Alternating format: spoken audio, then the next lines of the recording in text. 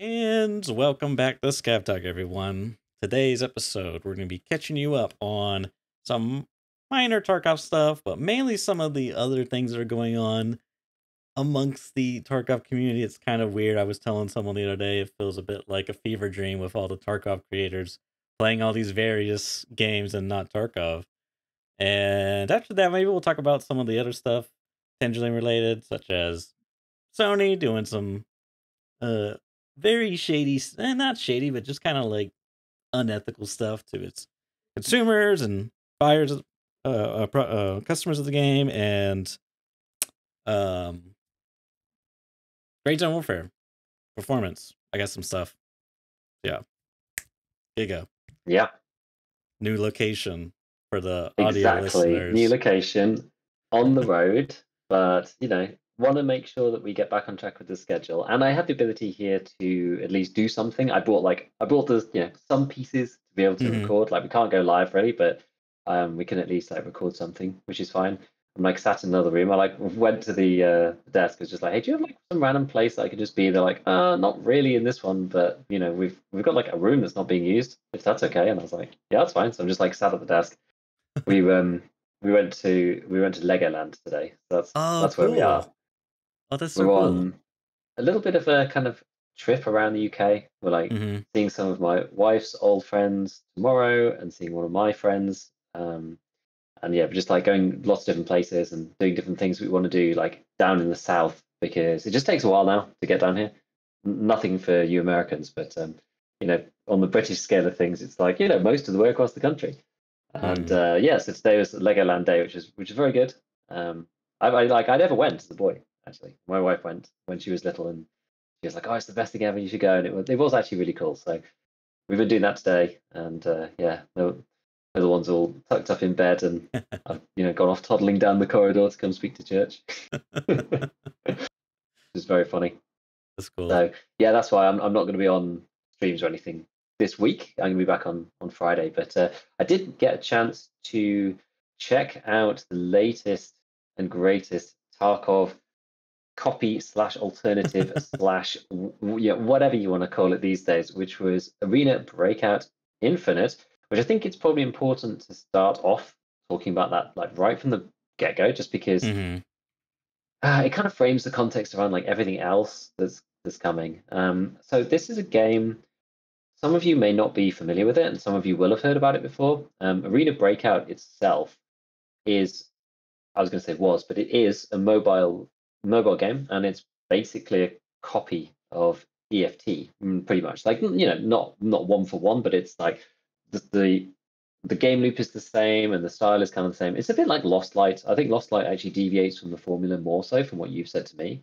A bit more, yeah, from what I've seen. But again, like that's very much like a Tarkov clone as well in many ways, right? Like the game loop is kind of similar, and the modding is like kind of similar, and the way that you fight people is like kind of similar. It's like that's the thing. Arena Breakout is just like closer. Now, I did a video actually about it, and it was sponsored at the time, but I did that because I thought it was actually decent. Like I got to play it first. I said, look, I'm not deciding on it until I get to play it, and I played it, and I didn't really have high hopes, and I was honestly surprised. Like the worst part about it is the fact that you've got to try and press all the buttons on the mobile phone screen, which for the shooter like a Tarkov style game, it's just tough. You've got like check mag, reload, like aim, ADS, all the goes. It's all on the screen, and you can customize it all like where you want. So if something feels awkward, you can make the buttons bigger and smaller. You can make them more or less transparent. Like wherever you want the buttons to be, you can put them there. So I was like, okay, this is actually pretty good. Like they've thought of all of the downsides to mobile and like tried to mitigate them. But the thing is for me, like I'm at home all the time, so I don't really have like long commutes where I need to be playing it, or like I'm not away for nights at conferences or whatever. It's just not really something that I do particularly. Yeah. So I've just got my PC there, so why would I play something else on the phone when I can play on PC? Yep. So the people behind, I can't remember what the studio is like technically called, but it's ultimately owned by Tencent. So they've got big backing. It's like a Chinese developer, and they have brought out Arena Breakout Infinite, which is the PC version of the original Arena Breakout. And like it's the same game, but obviously it's polished up. I think it's on Unreal. Like I tried to find out which version it was. Loads of people said it to me in chat, oh, it's Unreal 5, it's Unreal 5. And I was like, I'm not sure if it is. Somewhere on the internet it said it was like Unreal 4 point something. Yeah. But I couldn't find like a proper source for it. I don't know, I'm not sure. But I'm not sure if it is 5. But either way, it's on Unreal. And I was actually slightly nervous before I played it because, you know, we'd literally just come out of Grey Zone. Where, you know, it was basically just like the spanker of all PCs. You know, everybody even thought they had like remotely decent hardware, and Grey Zone was just like, nah, you're gonna have to try better than that. So I was like a little bit concerned because the minimum graphics on this game were not like it wasn't too crazy. I don't think. I think it was recommended like a 2060 maybe or something. I think that was like maybe the recommended GPU. I forget, but it was like not insane. But there was like a creator guide as well, and I think it was like to try and make it look good or whatever. But it was like, yeah, you basically need like a 3080 and like 64 gig of RAM. And I was like, oh my god, like is this game actually just gonna 30 FPS my computer? Like I'm actually a bit worried. But when I booted up, because I did play like a stream of it, I didn't get a chance to do any more because I did like it came out literally on the Wednesday at like a really awkward time. It was like 2 a.m. My time, which was like 10 p.m. I guess like Eastern. So it was just like a bit of an awkward time for everybody. So anyway, I was just like, well, I'm gonna miss the start, so I may as well I'll just play what I normally do. So I did like 1 until 4 like I usually do in my afternoon, which is good because I think it sort of ironed out some of the early glitches. Plus, it was a closed test, so the servers weren't too crazy. But I mean, the game itself is like the same. The maps that are on there are the same as on mobile. So the beginner map is called Farm, and you play that. It's a little bit like, I guess, Customs sort of like it's I don't know. It's kind of like Customs and Woods sort of blended together. I think it's kind of hard to describe, but like the maps are different, but I wouldn't say they're necessarily as like cohesive as like BSG maps. They're quite like gamey. It's just like, oh, here's a building here and a field there, and it doesn't necessarily feel like a real place. I think that's the thing that always gets me about Tarkov maps is they feel like a small subset of like somewhere bigger, like a bigger world.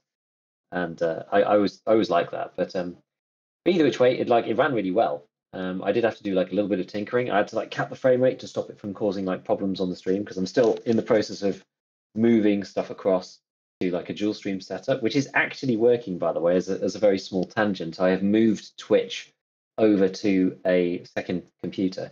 It's not very good. It's this one I inherited, and I managed to wipe it and then got this like teleport thing working, which is quite cool. So you can basically take a scene from one OBS and just move it through your network to another OBS, which is pretty neat. So it basically just takes like, I didn't have to, because that's what makes it so easy. Like I just take the scene that I have, which I normally broadcast, and have the multi-stream plugin, but I just use teleport and it sends that scene to the other OBS on the other PC, and then that was doing Twitch. The problem with that computer is it's a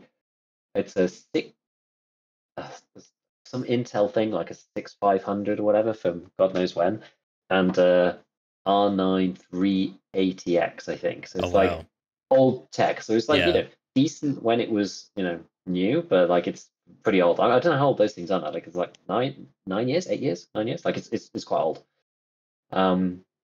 But the funny part about it is that you can, and I'm using the AMD encoder, which is something that I'd like kind of forgotten even existed. Because it takes too much CPU to like bring the broadcaster in over network. Oh, really? It brings in quite high quality, which is quite funny. Wow. And so I'm using the GPU encoder on like the 580, which maxes it out completely for Twitch, just Twitch in like 936. But it's enough, and it actually looks just as good as it does coming out of like the NVENC encoder, because like the bit rate is really the problem, not the encoding. So anyway, that's moved Twitch off to the other PC, which is good because that was like that was the issues I had in Grey Zone. And it also was the same issues I used to have on Streets and Lighthouse, where I'd get the encoder kicked out. Yeah. So even if it does like lag, YouTube still like stays because it's like the primary one. Anyway, so long story short, that's kind of working. So I got that set up, and I had to cap like a little bit of frame rate stuff, but I set my cap in Arena Breakout at Infinite at like 100 FPS. And it was basically 100 FPS the whole time. I think like without the cap, I was getting somewhere around like, it depended, like 105 up to like 120. But I didn't change the settings. I had it all on high. So like it actually ran really well. So yeah, I mean, I only played a couple of hours. I guess like the very early takeaways about Arena Breakout for me is like we can go into it in a bit more detail, but like the the very surprising stuff, and I don't know whether some of this is just for the beta, which was you can buy from the flea market literally at level 1, and there's no flea market restrictions whatsoever. So it's a little bit like old Tarkov, like pre-flea restrictions, Yeah. pre-12.12, like before inertia, before scav karma, before like any of this stuff. So it's like old Tarkov, and it's funny because in some ways I actually they're like Arena Breakout is definitely like a copy, and I will talk a bit more about like how copy in a little bit, but it's quite funny really because in some ways I can see the two games like kind of like not competing with each other in sort of, in that they sort of seem to be doing different things. Like Tarkov has moved on a lot from where like Arena Breakout is, and if that's the game that they want to make and push, it's like the old school labs PvP Chad style, like people who just want to play and get in and shoot stuff and can buy whatever. Like it's that old style of gameplay that we used to have is kind of there in Arena Breakout, but like so much stuff has changed in base EFT that it's not really the same game now, right? It's like slower. It's got it's got inertia in it. Like the gameplay loop is like a lot more stretched out because of the flea bans and things, which some people really disagree with that stuff. So I think like maybe because they've presumably been developing this for a while, because it just takes a long time to make this stuff. Even if this has been in development for like 2 years or whatever, based on what they already had on their mobile game, Tarkov itself has like moved on so much in 2 years that they've like the divergence is actually quite stark. So I think like my biggest issue with the Arena Breakout, like as smooth as it kind of feels, like some people didn't like the graphics, or whatever, but I think it looks perfectly fine. I think it's literally just about the game loop being so short. Like we've seen this play out in EFT, where it's like, okay, why do we play the game? Okay, well we play it to like grind the stuff and have things to do, the hideout, whatever, like max hideout, get to like keeper, kappa, or like whatever it is that you decide you want to do. Whereas if the game is just like, oh, you can buy anything you want at level 1, it's just money, then you're either grinding money or like buying meta stuff to kill people. And we've seen that story in Tarkov already. And a lot of the stuff that's been brought into Tarkov is to try and mitigate that, especially in the early game, like flee up to level 15, try to bring in slow people down a bit, like pushing ammo out to like higher level traders. I mean, that's partly to do with armor, and then like flea market bans, so you can't just buy stuff straight off the rip. So it'll be interesting to see. Like I think we have to take that context in mind when we look at people's hot takes, being like, "Oh, this game's great. I played for like 20 hours and it's awesome." Like, okay, well, let's try 100 and then 150 when you're a full-time streamer and you're streaming 10, 12 hours a day, and you've played for a week and a half / 2 weeks, and now like it's just PvP. We'll see how you feel then.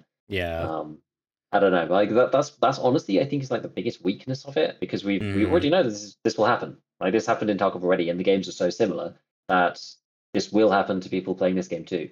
It's almost inevitable, unless there's like crazy events and stuff. And like some people have said that I'm gonna finish my like monologue in a sec, but some people have said that there are like fun events in the mobile one, things like 12v12 kind of like team fight kind of things, which have been like quite enjoyable and whatever. But I don't know. I don't know. We'll have to see. But that's kind of like the very high level take from me. Like I guess you didn't get to play because again, for avoidance of doubt, it was a closed test based on keys, and they did like a bunch of competitions. So you could win a load of keys, but then creators got a bunch of keys too to give out to their communities, as well as getting it for themselves. Which in and of itself is its whole own load of drama, because originally I think they were going to be paying creators to play and at least like advertise the game in some fashion, like stream it and make some poster that you're going to be playing, blah blah, like a lot of games do. And then there was a ton of posts about like people getting ghosted. A bunch of people still got keys anyway, but then I mean, basically the long story short on this is that BSG gave them so much publicity that they didn't actually need to pay anyone anymore. Dang, ain't that something? Which is pretty insane. Because BSG is like focused on retweeting them and like saying stupid stuff. They kind of ended up like accidentally screwing all the creators who were going to play it, all the Tarkov guys, and like from their perspective, it's like fine, you got so much, I don't know, publicity that why would you need to pay anybody now? Everybody knows this game exists and everyone's going to play it. So why bother? And I get it. I understand them. It makes total sense. It's a bit like it does seem a bit annoying for some people, the way that they were treated, like being ghosted and whatever. But that's just kind of the way things go, I guess, especially when you're speaking to like hundreds of creators. But I got a bunch of keys through my new agency, which is Creators Club, which is, I think it's the same one. Well, it was actually, it started off with like Aqua, so it's the guy who like runs Aqua stuff, which is really cool, and they've been really good so far. So I like 10 to give away, so I did a little giveaway for that, so some people got it. But I think like outside of creators, it's relatively limited, and obviously makes the service run a lot better. Like we actually did see that in Grey Zone, where the closed test Grey Zone that I was in, that the servers ran really well. And then obviously when it went out to the public and there's 400,000 people, you get this like horrible jittering because the servers are under load, yada yada. So so there was already drama about these guys anyway, just from the creator side, because lots of people felt like very, very butthurt about not getting the payment that they were expecting because of the publicity. But so I guess like, did you get to those? Did you just watch? I'm assuming you just watched. I don't know whether you got a key or anything. No, I didn't get a key. I mean, I watched you play a little bit. I watched Clementine play a little bit. It looks like a bit more of a polished slash like less jank version of Last Light to me. Like Last Light is like jank, quirky, and like not that much polish. Whereas this like looks a lot more polished, less jank, and less quirky to it. Say, yeah, that probably is true. I don't know. Like, is it as polished as the FT? I know people people love to give Tarkov a hard time, but there's a lot more systems in Tarkov. I don't know. It's in some ways yes, in some ways no. I mean, to be fair, this is a beta test, right? So it's early stage. Like for the stage that it's at, they've already had a mobile game though to test like a load of the stuff out. So a lot of like things that would go wrong in other games, like I don't know. I mean, I don't know how much transfers over, but even just things like does stuff move through the inventories properly or whatever? Like the inventory like back end is probably very similar between the two games. Right? There's no reason that it should be any different on PC versus mobile, really. So stuff doesn't really go wrong there in the way that, like, in Grey Zone, for example, if you remove, you're trying to like move something into your backpack, like sometimes there's certain like areas where it just doesn't let you move things into them unless you scroll down and it's like they're not in the same place on the screen. Like, stuff like that just doesn't happen in ABI because it's just, I don't know, it's just more developed. Like they've got all of that stuff under control. Yeah. But I mean, that stuff doesn't really happen in Tarkov either. Like the worst you can get is like busy hands, like things spinning and hands are busy. But I mean, I managed to get myself locked in Arena Breakout.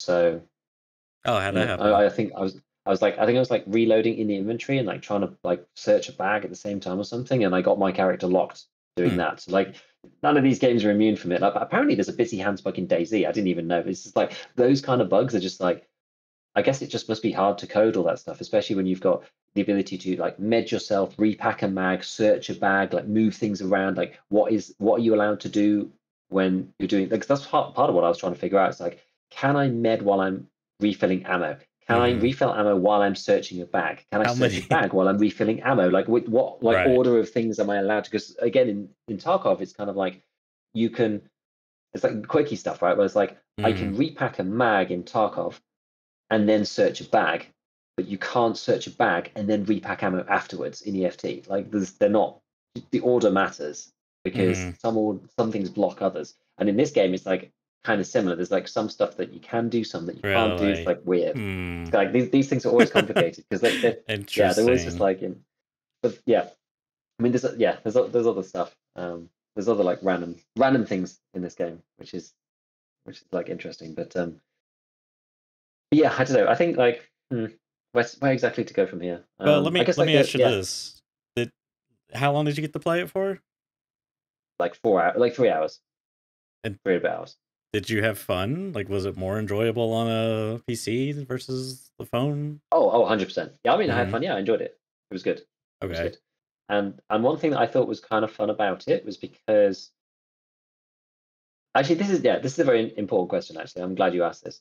So it was more fun, and it was more fun in a kind of like oh, it's like feels more casual. Yeah. It feels more like COD in Mm-hmm. Tarkov because it's using like the old mechanics, and it feels more COD just in the way that you like move around. Like even though it is sort of Tarkov, but the inertia is like non-existent, and like I don't know whether it really feels like old Tarkov, or whether it does just feel more like Call of Duty in like a Tarkov world. A lot of people have said that it feels like what they wanted DMZ to be, which I thought was quite interesting. Hmm. Um, but and this is the thing, I do think it's fun right now, and it's interesting and cool and feels casual because we're all running around like noobs, Mm-hmm. like on maps that we don't know, doing tasks, and we don't really care. Like it's a beta test, like it's probably all going to get wiped. So we just run around, build some funny guns. Like I built a meta gun, and like chat sort of gasped a collective gasp of like, you've spent like 20% of your entire starting money on this like one M4, which I obviously died with. But I was just like, well, it doesn't matter. We were just like messing about. It's fine. Like, who cares? They're not playing this game like seriously.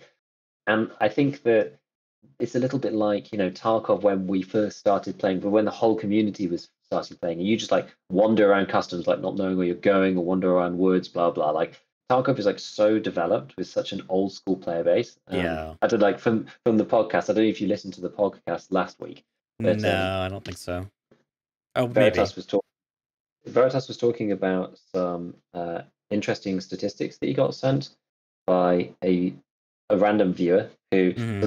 there was a conversation they had about Tarkov.dev and about like the way that you access the API and the fact that you can just there's no rate limit and you can just access the API just like straight up, which is just like really crazy. And you can just like pull character data, which is what you see on Tarkov.dev, which is like what you have on you, what your skills are, blah blah. That's like turns out how they do it. And V was just like, well, I don't care to do this stuff because I'm not that fussed. But somebody messaged him and was just like, I've got a database of 2 million players. Would you like it? Um, and so he was like, okay. So he didn't do like data analysis, but he did some like very basic, like, Uh-huh. let's just split out some of the data and just like spit out some stuff. So he wasn't like verified or anything. And there like could have been, the list could have been sorted in such a way that it would have skewed the results, whatever. So he assumed it was a random data set. He didn't do the full work on it because he couldn't be bothered Okay. and it was going to take hours. But the short term, my favorite part about that was the average player time for non-banned accounts that he had on like the data sets that he was looking at was anywhere between 1,100 hours and like 1,400 hours. Jeez. Wait, what? How do you get that gap for an average? Wouldn't it be because because of the way he split the data up, he couldn't process or didn't want to process all 2 million in one go. So he had them like split up into like blocks of accounts to make it easy to Oh, process. And he was using the kind interesting. of usual adage about stats, which is that even if you take 10% of the total or whatever, it's usually representative of the whole, right? It's like Mm-hmm. large numbers kind of things. Um, but anyway, yeah. So it was like depending on which block you looked at. I mean, it was pretty consistent. It was like 1,200, 1,400. So the average player has like well over 1,000 hours, which is pretty nuts. But that like changes the way the game plays completely, right? Like if you want running around customs now as somebody new, if you play the game like we play Arena Breakout at the minute, you just die,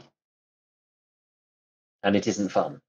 Whereas like we can play Arena Breakout because nobody knows the maps. You can just like run around with an MP5. Like you can play a lot more like casually because like no one's playing it like hardcore, like super serious and knows all the angles and spots to Right. like It's a punish different you. environment completely when you're all learning the game for the first time equally. Exactly, Yeah. exactly, exactly. Because nobody's like developed the stuff that you need on the game sense and like the timings of where the spawns are and like all Yeah. this stuff, right? No one knows any of this stuff, or at least not instinctively. You can start to look at it and start to work some of it Sure. out, but it's completely different to like a player base that's 1,000+ hours on average, Mm-hmm. whether you're playing against. Like it's just different. And so I think that has something to do with the way that it feels casual or whatever. And then yeah, coming back to this like level 1 flea thing, if you just buy anything you like, once people figure out how to make money, everyone's just gonna be running meta gear. Like they're not doing that right now because everyone's just messing about and figuring stuff out. But as soon as people understand what they need to do, it'll be the same as old Tarkov. So it's like buy the best ammo you can in the cheapest gun, the cheapest gun with low recoil, and then that'll be it. So I don't know, but I mean, like I had fun. I thought it was good. I thought it was quite fun. It was like it felt kind of refreshing in some ways to play Mm-hmm. that, especially coming from Grey Zone. because I've not been playing that much EFT. Like I did play EFT this week, but I've been playing a lot more Greyzone. I realized like I completely messed up my muscle memory because I just like played Greyzone without really setting my sensitivity, and because it's like a completely different game, I didn't really notice until I went back to Tarkov, and I was like, oh my god, I've actually broken my muscle memory. So I had to like realign everything. But anyway, going from Greyzone, because like Greyzone is like even more milsim than Tarkov in terms of like movement. It's like very slow, hold breath. You get like no time at all. Gun sway is like way harsher than EFT. Because as we've said, EFT is like quite arcadey in many ways, right? And people like Clean talk about this. It's like a milsim in name, but really it plays out more like a arena shooter in some ways. Like it's more arcadey than COD, of course, but this is like even further on the spectrum, Arena Breakout, than Tarkov is. And compared to Greyzone, it's like super, super quick. So it was quite fun to go back to a game like that where you can just like sprint around, like you have like loads of stamina, like more stamina than Tarkov, I think. Like lots of hold breath time, and yeah, it was good. Like it was fun. It was fun to do. Killed a bunch of players, and just like figuring stuff out. So I enjoyed it. Like made a few different weapons, completed some missions. But I will say that like the missions thing. I mean, some people really didn't like it, right? Because it's like there's more HUD. So you got a compass at the top, but that's the same as in Greyzone. So I don't necessarily see that as like not hardcore. It's just like a thing. You can have a kind of hardcore game with the compass at the top. Like that's fine. Like Tarkov's compass is functionally useless. Yeah. So so something like Greyzone that makes sense. But then I think then on the maps, you've got a map, so you can bring up a map and zoom in and out, and it's got like the exfils on it, and it tells you kind of like what the exfil is. So no backpack for this one. This one you need 2000 nice. Cohen or whatever. Like this one's like yellow, so like may or may not be open. You go there and then it goes red because you now know it's not open. And then these ones are green, they're always open. So like it's really obvious and really intuitive as to what's going on. And then you get given a mission, and then like I don't know if this is the case all the way through the game, but at least the early ones, it just like puts the markers on the map. So you just go to the place, do the thing. You can like mark the thing on the map so you can see it on the compass. Like it felt, I mean, it's a lot easier to do. So wait, you don't have to like search or anything. The quests automatically mark it on the map for you where to go? Yeah. Does it especially show it in the early days? Does it also show it when you're not in the map, like a waypoint in the world? You can waypoint it. You can like toggle it So to you like can you can toggle like one, I think. You've got like one waypoint on to wherever you're going. So it's like I had to pick up a letter or something, and I like went to the waypoint, and I was like, okay, it was here somewhere. And then I looked in this little boat, and like, okay, there's the document. Like pick it up and then leave. So stuff like that is a lot easier. So it's like much more casual in that perspective. And then the other part of like the hard, I would say, which I'm like, oh god, I'm not sure about this, is as a team, there's no friendly fire. I'm pretty sure. Yeah. I think I'm right in saying that. And also you have like X-ray, and you have X-ray for your teammates. Yeah. At least for their name. And that's just their name? I think so. Yes, you can't see their player like model, but you can Okay. see their name like floating through walls. That is like such a that's honestly probably the biggest deviation in many ways. And it really like upsets the balance of like solo versus squad. Not that I've like really played that much of it, but like I think as people get better, the fact that there's like no team confusion makes it makes the game like 10 times easier. That's fine, but it's just like really rough for solos because like you're just going to get pinned down and killed because they know exactly who not to shoot already. So when you do appear, then they have the same solo intuition that you do to shoot anything that doesn't have like a floating name marker. So like unless you're like somehow bisecting the team, so you're like they're behind and you're in the middle and you're like piggy in the middle or whatever. Like unless you're in that situation, it's like really obvious who to kill or who not to kill. That being said, what I didn't realize is that there's an auto matchmaker. So if you're playing solo, you can just matchmake with 3 other people and play as a squad with them.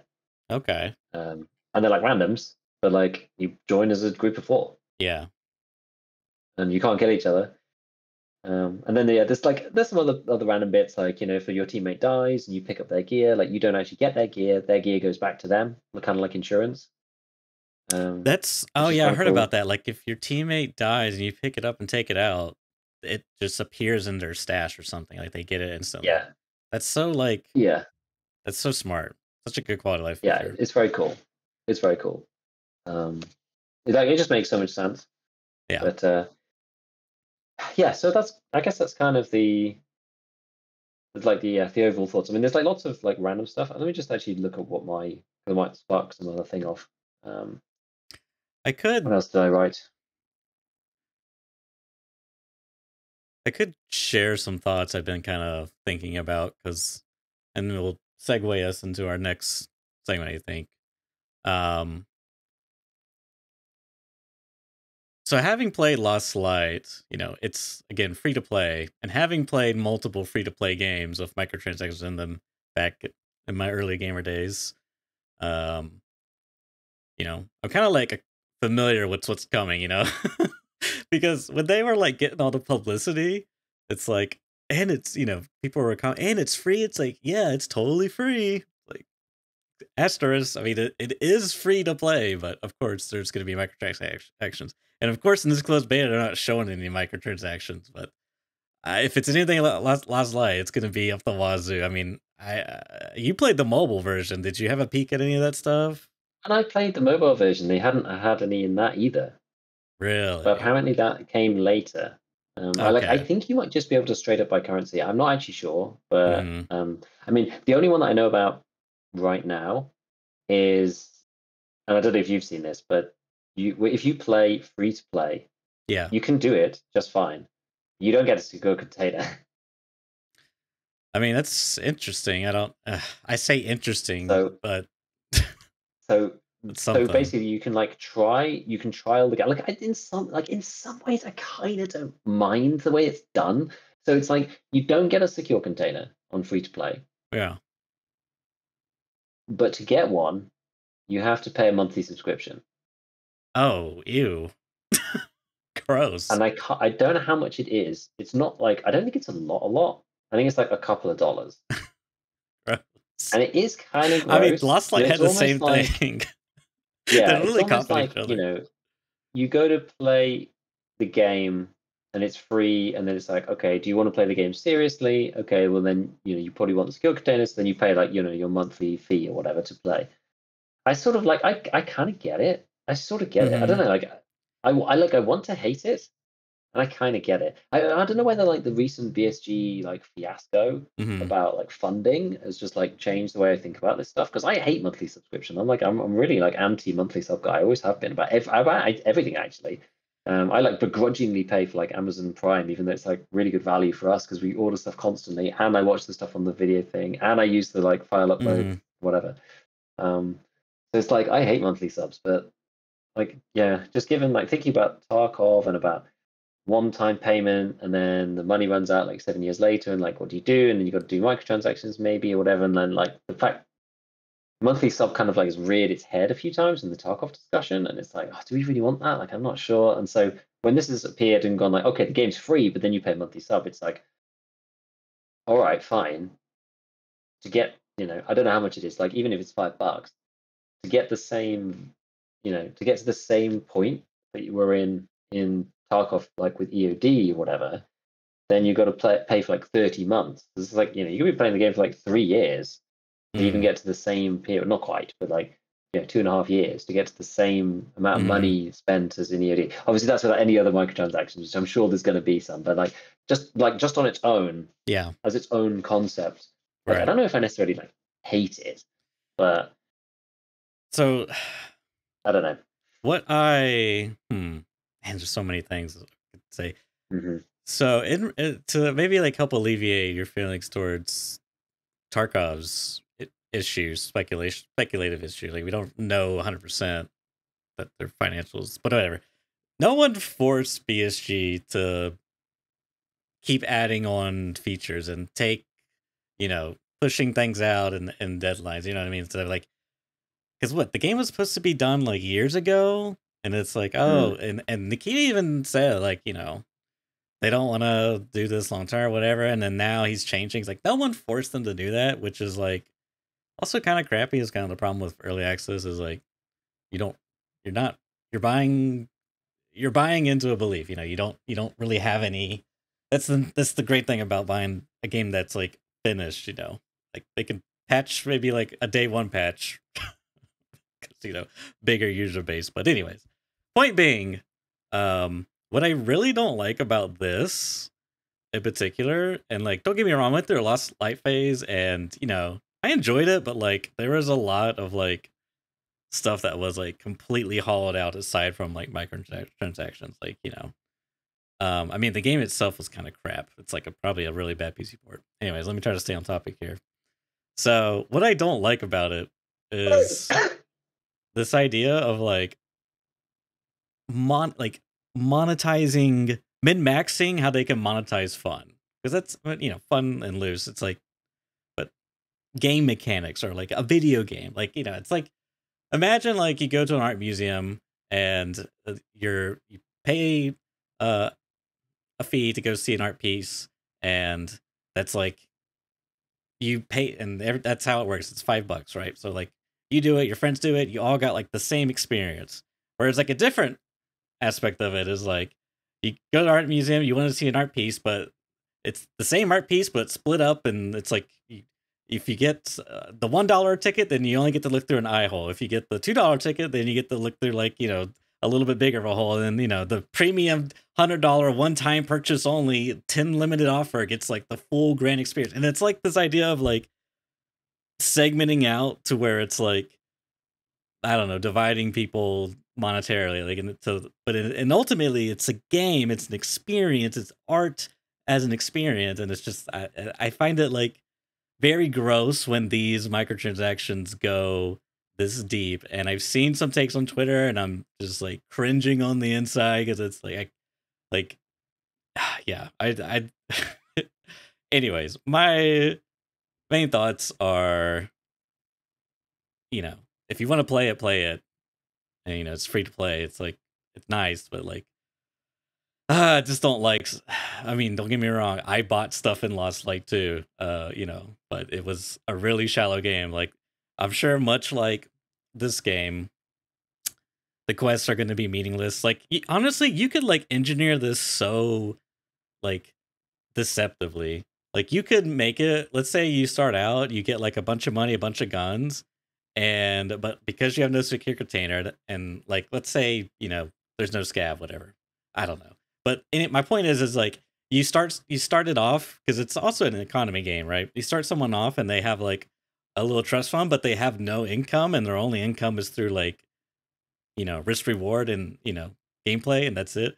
But you constantly offer them income if they give you money, you know what I mean, in exchange, which is like, but it's like such a grand experience when you first start playing, because you got all this money, you know, all this fun stuff, and then you slowly get poorer and poorer, and they're like, oh, don't you want to have fun again? Don't you want to buy this golden AK with level 6 ammo rounds and stomp all these noobs? That's I just think it's like very gross, so it's kind of cringe, Giga. I know what you mean. I've seen like quite a few people talking about that as well, being like, oh, there's lots of people like running around like without anything, they've already lost all their money, and like if you have no secure container, like you do run out quite quick, because you don't have the money to support like the ammo that you probably want to buy, and yada yada. Like, I think this is the thing, it's like, if the game, you pay once for the game and then that's it, you fund the game and fine, like we move on, or you pay like a monthly sub, like old WoW or whatever, and it's like, okay, that's also great. But that's the problem. It's like the monthly sub is like just the beginning with this kind of game. Like, it's not just that. It's not like, oh, the monthly subscription is our model, and then maybe you could buy some cosmetics. Like that, nah, that's not how this is going to go down. Like, this is the entry ticket to the fairground, and every ride's going to also cost you $1 or $2, right? Like, and I think that's the issue. It's not necessarily that monthly sub itself sucks. It's that it's like intrinsically tied in with like having a secure container and not just like slowly hemorrhaging money. And then the fact that like if you are still playing free to play, then you're probably going to end up spending more money just on the stuff than you would have if you paid for the monthly sub. Like, yeah, it just gets confusing. But I mean, in some ways, like, yeah, it's just why there's been so much backlash to the whole like PvE thing in Tarkov, because people feel like they've paid once, and they were promised all the DLCs, and it's like, okay, we're starting to like package up the fun and split it out, and you've got to buy Unheard Edition to get these other things, and blah blah blah. It like starts to go down that route. That's why there's such backlash. Yeah, I don't know. We'll just have to see what happens with that, to be honest. But I mean, yeah, I don't know. For me, like, I mean, I'm not a big like buying stuff in game person anyway, and like I probably wouldn't be fussed to do that. And like, I mean, I don't know. I think the game seemed okay, but like I don't personally see. If I had the choice between the two, I'd still probably play EFT just because I think the game loop is stronger and there's more longevity to it, and you can play for longer. Like I'm not really a dip in and out kind of person when I play anyway. So I think there's like a place for this for people, but it's probably not the place for me. Like one cool thing though is that they've got like a bunch of quality of life stuff in here, and there's a couple of things that are in Tarkov that aren't in this as well. In fairness, so it kind of goes both ways. But some of the stuff is actually really good, and you know, Tarkov could just like take those ideas and bring them back into EFT for sure. Some of them, like I have like a whole bunch of like random stuff, so like rolling up bags and rigs, quite neat. Like rather than just having to have them open in your bag. Can you still store stuff in them? Like, no, so you like roll up like like a WT one whatever it's called, like 109 plus 106 rig. Like that would be either as it is or like rolled up into a 1x3 that can't store anything. Yeah. Okay. I mean, yeah, that's a cool idea. So that's pretty cool. There's a quick equip, which is basically what it actually solves the preset problem that we've had for ages. So like presets are like too cumbersome because they encompass like everything, whereas the quick equip is really handy because what you do is you put on your armor, your like rig, helmet, and bag, and your gun, and then when you open up the quick equip window, it's like how many mags do you? It's basically like mags and ammo on one side and like consumables on the other. So it's like how many mags do you want and what ammo do you want in them, and you can buy them all as well in the same screen. And it shows you also in the lists of ammo and mags like how many you have already in your stash of each type. And then on the med side, it's like what do you want to bring in? Do you want to bring in this med kit, bandage, blah blah blah? And again, it shows you how many you've got of each type, and anything you don't have, it buys. So that's like it's like the halfway house, but that's actually better because normally you're not always like, I'm going to use the same rig, the same armor, the same bag every single time, which is the issue with the preset system in Tarkov. And this is better because it's like, okay, you decide your like loadout, and then all the consumables and all the other stuff, you can just do it on the quick buy. So that works really, really well. You can heal multiple body parts with one med kit. So if you're damaged, you get a black limb and then it spills across. You use your med kit, and it goes and it fills out all of your like limbs slowly until either the med kit's finished or you're fully healed, which is super cool. You can you can move whilst loading mags because you can like start loading a mag in the inventory and then leave the inventory and it'll just carry on. So you can like walk slowly while you load, which is interesting. And there's like a really interesting keychain as part of your character. So it's like an intrinsic like pocket kind of thing. And what happens is when you go into raid, if you find a key, that key has to go in your secure container. But when you leave the raid, you can put the key in the key tool. So the key tool is like you can only bring stuff in to raid in a key tool. You can't put it in there in raid. But if you managed to survive with it, it's a bit like the hardcore rules. Like if you survived with it, then you get to put it in the key tool, which is like actually really cool. Like that's actually really like neat. They gave free to play.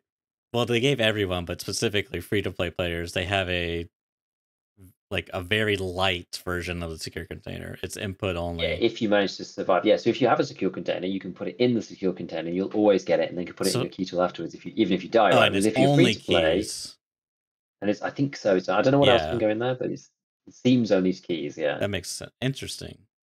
So you have to leave with the raid if you don't have a secure container, right? You have to take it out in some fashion, either in the container or whatever. So that's kind of interesting.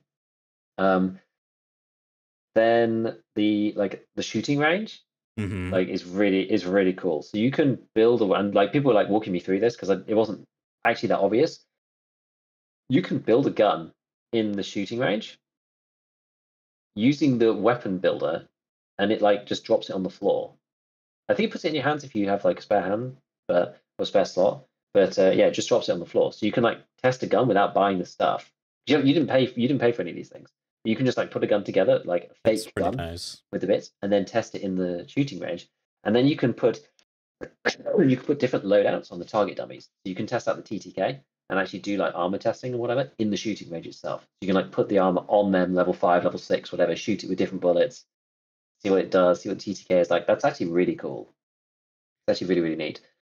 And even in the weapon builder thing itself, like I was like sat there, like the weapon builder has always looked good in Arena Breakout, honestly.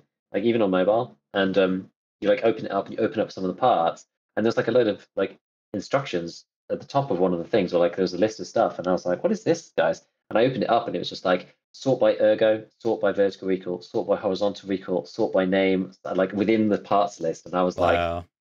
like, guys, just like, I'm not saying this game is like better than Tarkov or anything, but Right. like just saying like this is actually super, super awesome. Like we could have done with this a long time ago in EFT. To be able to like we have like randomized parts, like counter like botting or something weird, right? In EFT, which is like really annoying. Because then it's just like, yeah, sort what you like, sort it however you want. That is actually like even more important in Tarkov because there's more parts. Like in this, it's not actually that bad because there's only 6 or something for like each particular like window. And then even things like, you know, you go to the market and when you like selling stuff, like the flea looks really weird. Like the marketplace is like totally different. It's like it's almost like working with an exchange rather than like the flea market, like, you know, a player driven, like each line is a player, like whatever. It's like if you go in to buy fuel or grenade cases or whatever, like there's 25 lines with the same price. Right. Whereas like when you're looking at the market on Arena, it's a list of like prices and then volumes at prices. So there's like no player data. Like you don't see any people Right. selling stuff. It's just like, oh, there's 10,000 of this round at like this price, and the prices are like very quantized. So it's like, you know, you can sell at like 86, 88, 90, 92. Like you can't sell it for like 91.4 or whatever. You can't go under by like 2 rubles. Like it's just doesn't really seem to be the case. Which is kind of interesting. So you can kind of see like the market depth like way more easily. Like I don't know, it feels more like a financial exchange than it does in Tarkov, which feels more like, you know, you could just see everybody's individual thing. And it's just not very useful. But you can do stuff like, you know, when you go to buy things in the quick buy menus, you just like it auto purchases the lowest offers and stuff, which is just like so nice. So whatever it is, you know, you never get like, well, it's out of stock because it's like it's abstracted to the layer above. If you see what I mean. So when you put an order into the market, like in Tarkov, like Tarkov isn't really a. Yes, I see it here. Tarkov's never really been like Tarkov's never not an exchange, right? It's more like eBay. So when you go to buy it and someone else has bought it, you get the error message it's already purchased, right? Whereas like in Arena Breakout, it's like an exchange, like because you send them an order to buy like 100 rounds, and the exchange will just buy the best 100 at the time. And get okay, I see. It's like a market order on a stock market. It's like it's different. You know, it's like you don't get that in real life, right? Oh, I'm going to buy, you know, 10 shares of Apple or whatever. Oh, sorry, they've already been bought. Like that doesn't happen, right? You put a market order and it just gives you the best. So when you're best selling too, you get to like list it. You know, you can list a little higher up in the tiers. I think so, something like that. Yeah, I've not tried selling, but you obviously you'll just like have to wait longer. You'll be like entering the order book, I guess. Like if you sell it higher, or you can be like, oh, I want to be like at the top of the market kind of thing. I want it to sell straight away. Yeah. So like it seems, I don't know. I'm not sure. I haven't played with it enough to know fully, but like from a buyer's perspective, it's like kind of nicer in some ways. But it's like it's fundamentally very different. So you know, it's kind of is what it is. Yeah, I don't like biggest problems, which I've still got here. Like biggest problems is literally all for me. It's like almost all controls. There's no top up ammo stacks option, which is annoying. So if you've got like 12 rounds, you can't just like top up to 60 in an ammo stack. So that doesn't exist in this game. You have to always drag. So you have to like try and find it and drag it, or like fill a mag and then empty it out, like that kind of thing. Because that's silly. Like you can fill a mag, that's okay, and empty it, but you can't then top up the 30 to 60.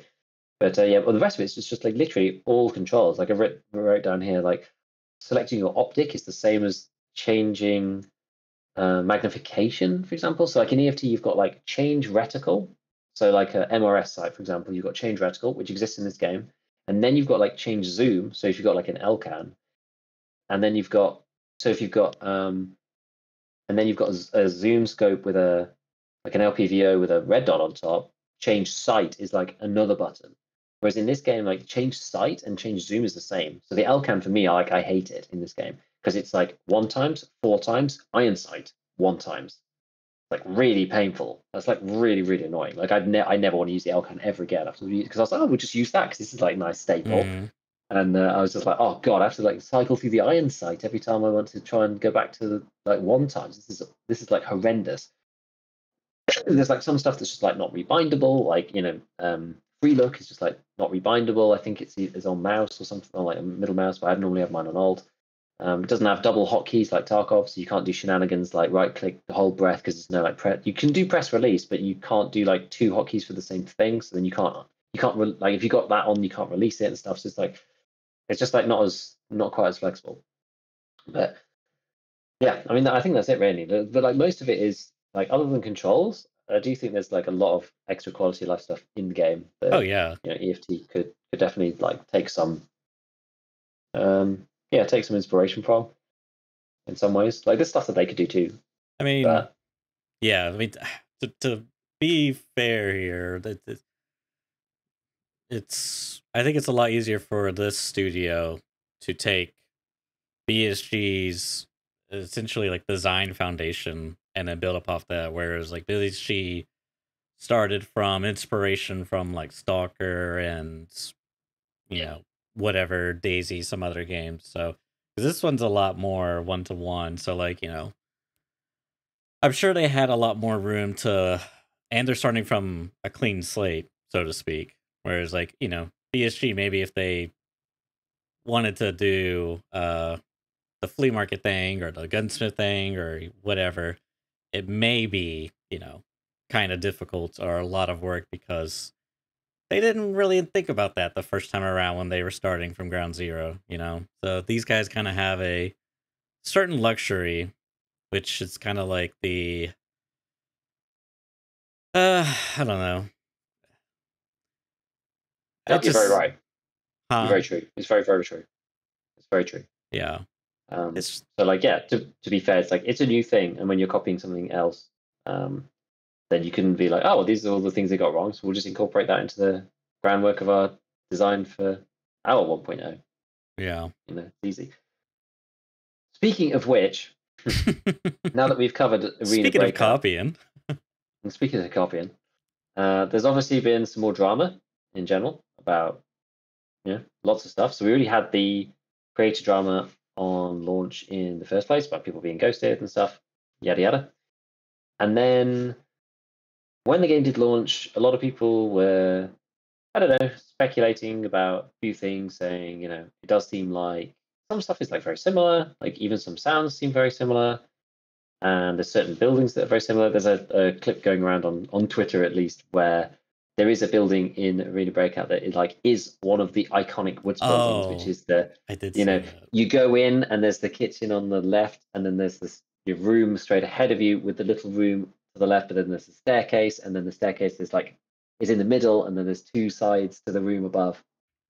That's like an iconic building. A lot of people have said, many of these buildings were part of like other asset packs or whatever from like back in the day. There's a building in DayZ that's very similar as well. Like maybe there was another one that was like a different building. It was like in DayZ and then in Tarkov and then also in Arena Breakout. And it's like, who's really copied who here? Like, is this like an open source kind of? Is it an open thing to buy? Like, you could just purchase this as a template or whatever.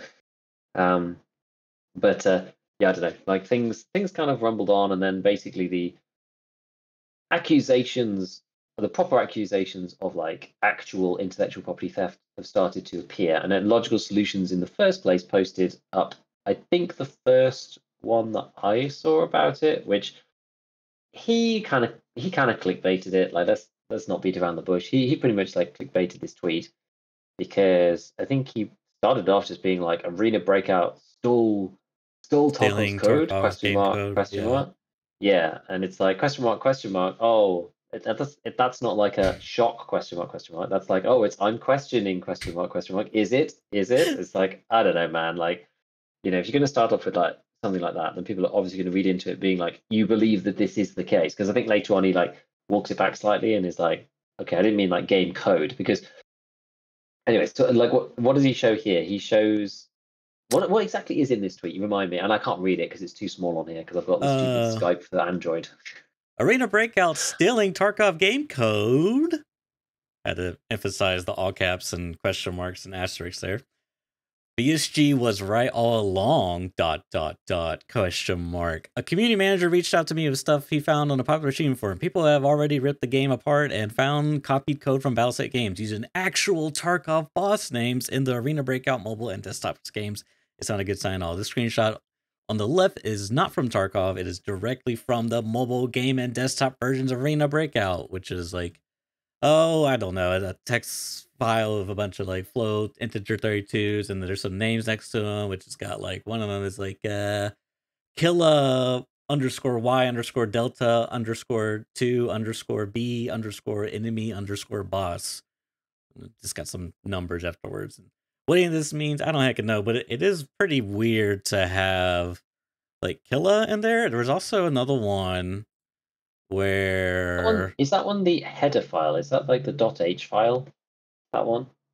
The logical has there? It should say like right at the top. Nah, Does it say it that? says struct f boss settings. Okay.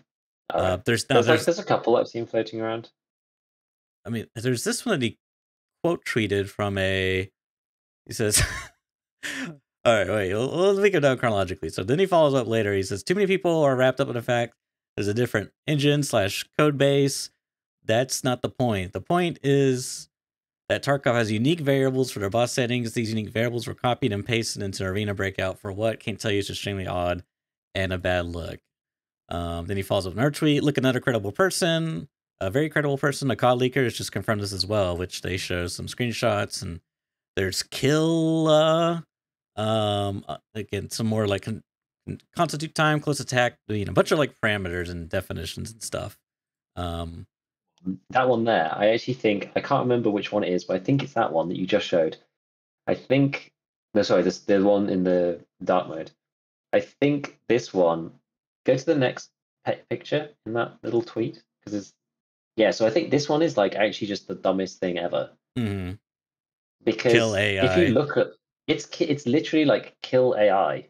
Yeah, well, like it's not killer. It's just because it says killer, right? But it's like it's kill AI. Like the other ones is different because the other one says like killer underscore detection range underscore whatever, right? And like Kajani, which is like Sturman and da da da. They've got like boss names in there. Whereas like kill AI just happens to have killer in it. It's like doesn't actually even read killer. It just says kill AI.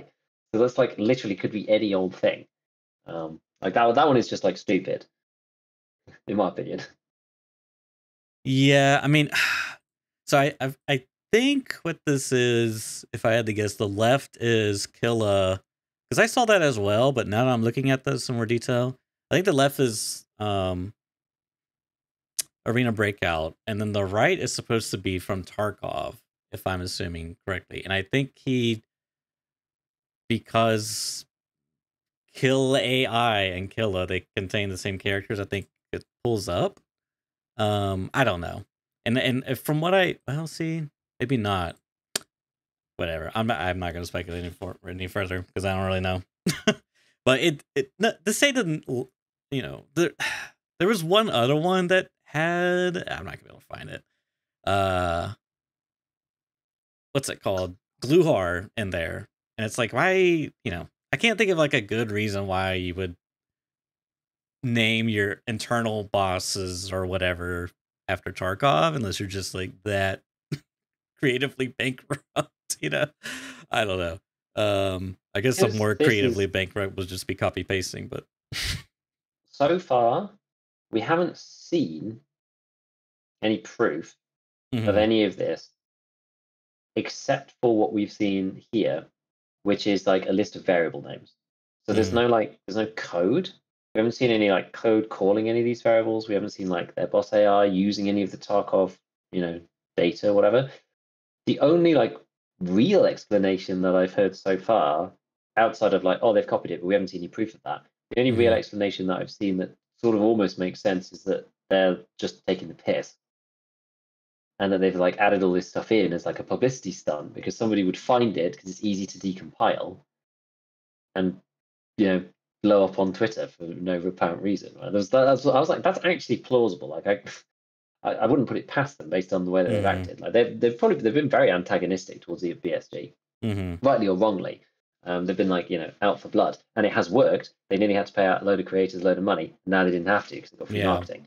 So it worked. So I kind of like wouldn't be surprised if it's there just a bait almost, and they don't use any of these variables at all. Because there's a lot of people who have said like, yeah, like okay, there's a couple of different things here which logical says like this isn't about the fact, a lot of people are getting wrapped up in the fact that these two things, there's different game engines for both of them, and like I would say like yes and no. Like I'm not a big coding guy, obviously, but not enough people have talked about this. Like some of it's coding and some of it's not coding. I think this is the issue. Like there's some of the argument here is about coding and some of it is about like other things which are related to work and intellectual property, but not necessarily like code per se.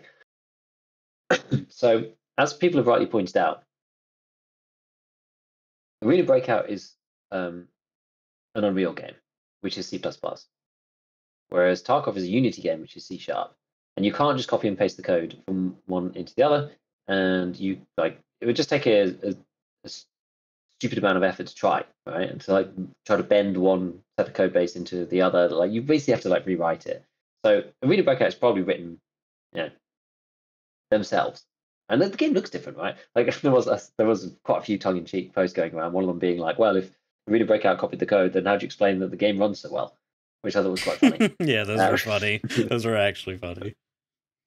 But like, and so that's like part of the argument. But then I think there's the other half of the argument, which is like more valid, which is more about like assets, models and meshes. It's not necessarily a code, so to speak, but like meshes for guns, meshes for whatever.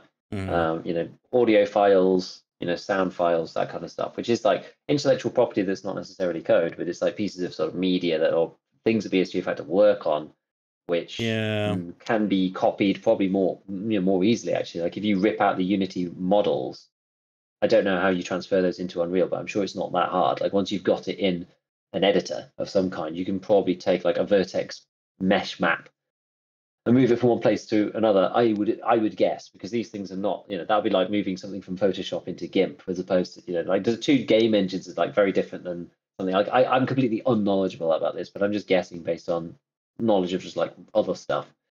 So maybe I'm wrong, but I would imagine converting like a vertex map of one model is relatively easy to move from one game engine to another. Blender being open source means that people can develop their own add-ons and tools and variants of Blender to support these types of behaviors as well, stuff like this. So I'd be surprised if that wasn't possible. Obviously audio files is like that's straight, like if you can rip those, that's just straight rip, right? There's nothing to stop you doing that, like technically speaking. So that's like, there's a bit more to this from Nikita's side, I guess. Like I don't know, what have you got next lined up in like chronology? Well, I was actually trying to find that one video where they were showing the two buildings side by side, because it is pretty like, it does look 1-to-1. Just like a few clutter stuff rotated around, like put a bed here, it's a different bed asset, move the lampshade, and perfect.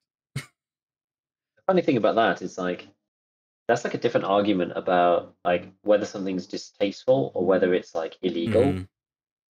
About if you build a game and I see the game and I play the game and then I copy the game basically like one for one, but I don't take any assets, like I rebuild everything. Like is that plagiarized? Like you rebuilt it all from scratch. Like it's sort of like I don't know. I'm really sure like where that falls. I don't think you can like steal an idea. I would say it's probably like distasteful. It's like, why would you want?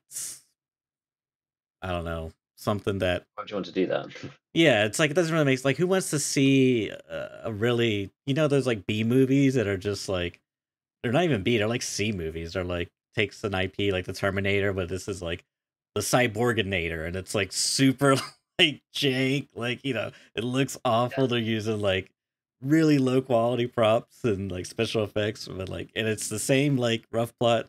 It's like nobody likes those, so like I don't know why would you do that, but like if you could like I don't know, to compare it directly with Arena Breakout and Tarkov, I feel like that's a little bit different because it's like they're taking the Arena Breakout's taking the foundation and sort of like modifying it, like essentially taking the game and then retrofitting this monetization side of it. Because like that's the thing with like Tarkov is like such a unique game in that you get this very hardcore experience that you would get in like Daisy or these other open big survival games, but it's like packaged in this unique way, right?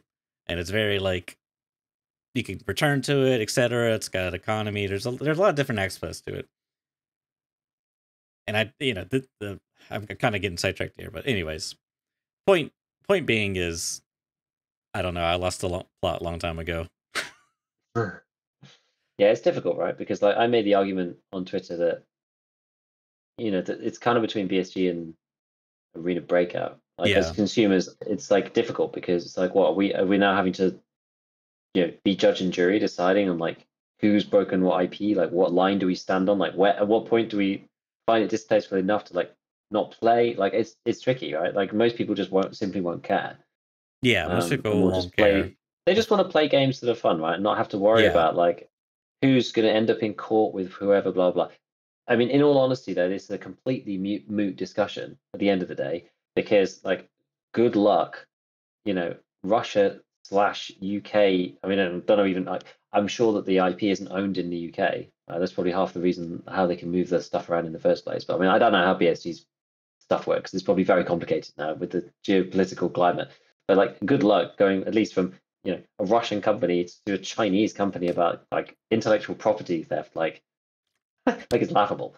Like there's just no chance, right? So it's probably a moot point anyway. I think there is a sweet FA that BSG could do about this.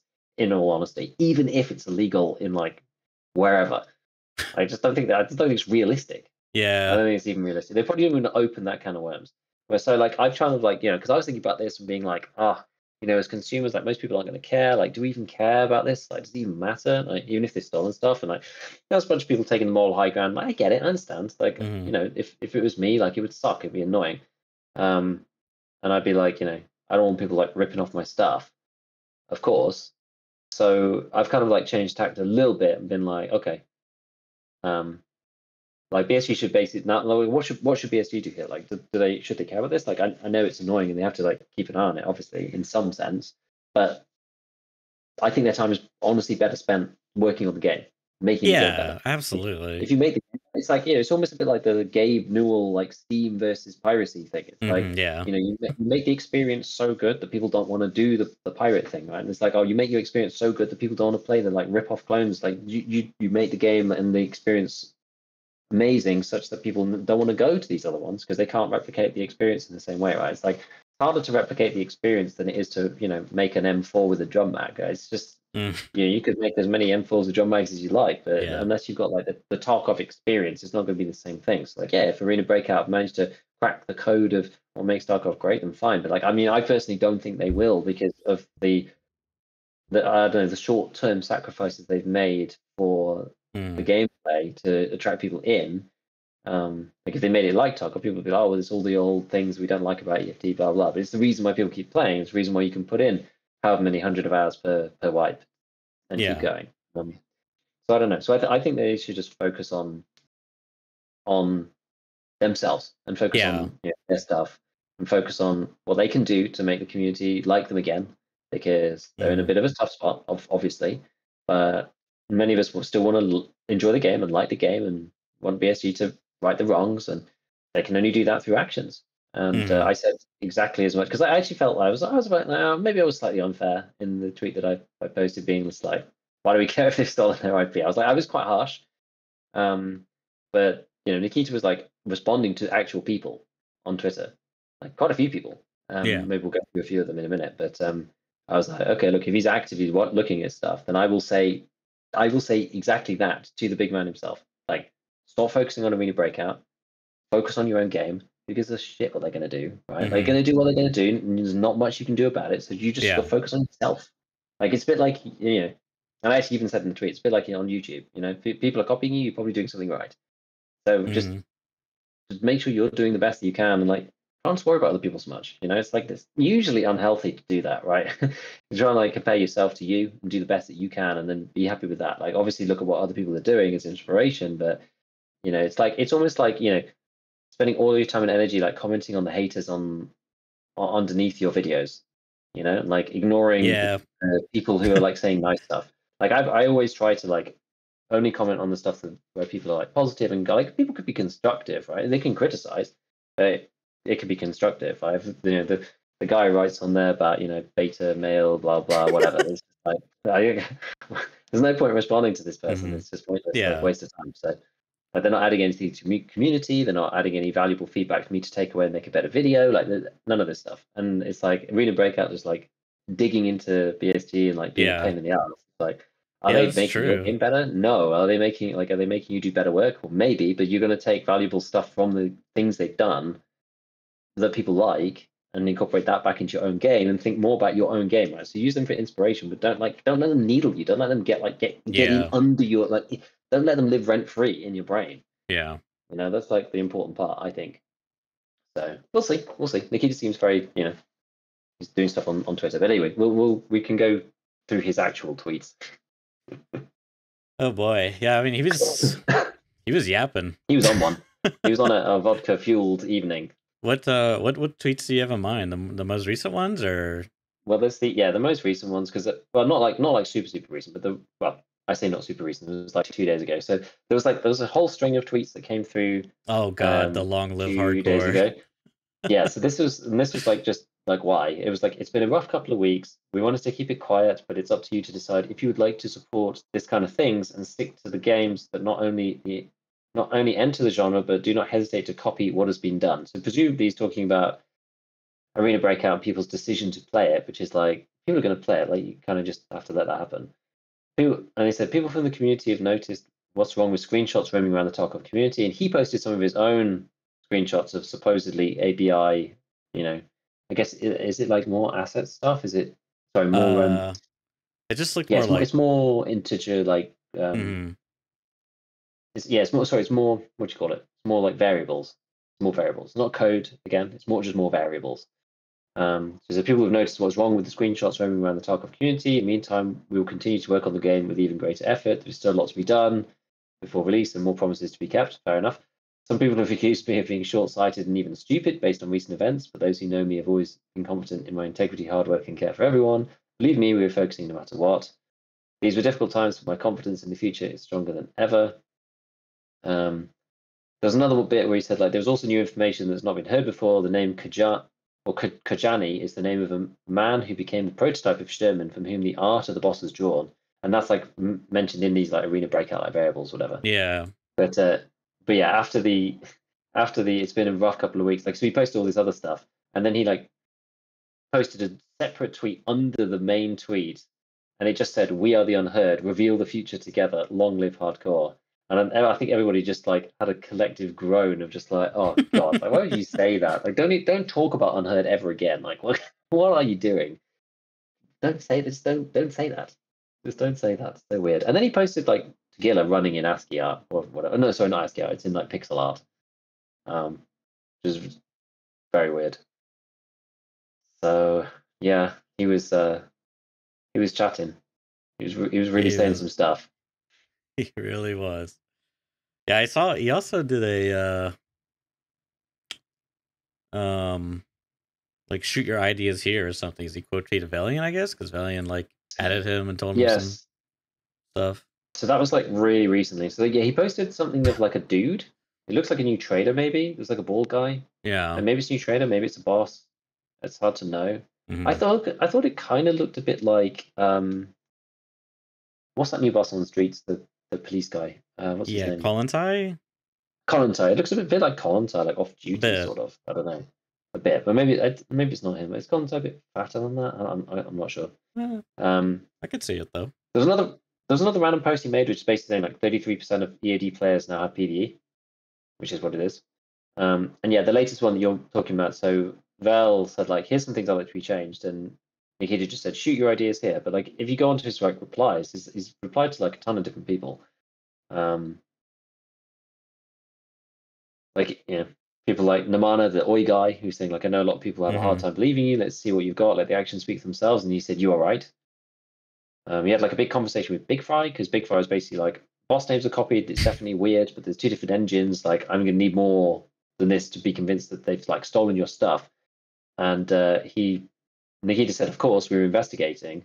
And Big Fire said, like, so you're investigating, you're also throwing out some pretty serious accusations before the investigation is concluded. Like, Nikita, I'm all for finding out the truth, but you should really chill on this discussion until you know 100% for certain they stole your code or assets or props, which is very fair. To which Nikita said, like, we're pretty positive on some cases already. For example, some of the gun sounds 100% stolen, AK-74 sounds. Some of the weapon mods we saw stolen too, AK models too, exact level layouts. Some of the buildings, we are making a list. And he said, look, I'm sure this video is what you're referring to, which is the one we were talking about the two buildings looking identical. He said, again, there it is. Copying, there it is, yeah. So again, copying is frowned upon, but this is clearly two different models with their own sets of textures that were most likely built as a make this to look like this situation. I want to see where the assets were lifted from Tarkov. Yeah. And yeah, I don't know. It was just, I guess there's a lot of conversations. There's a lot of conversations about this stuff. Like, what else was there? There was,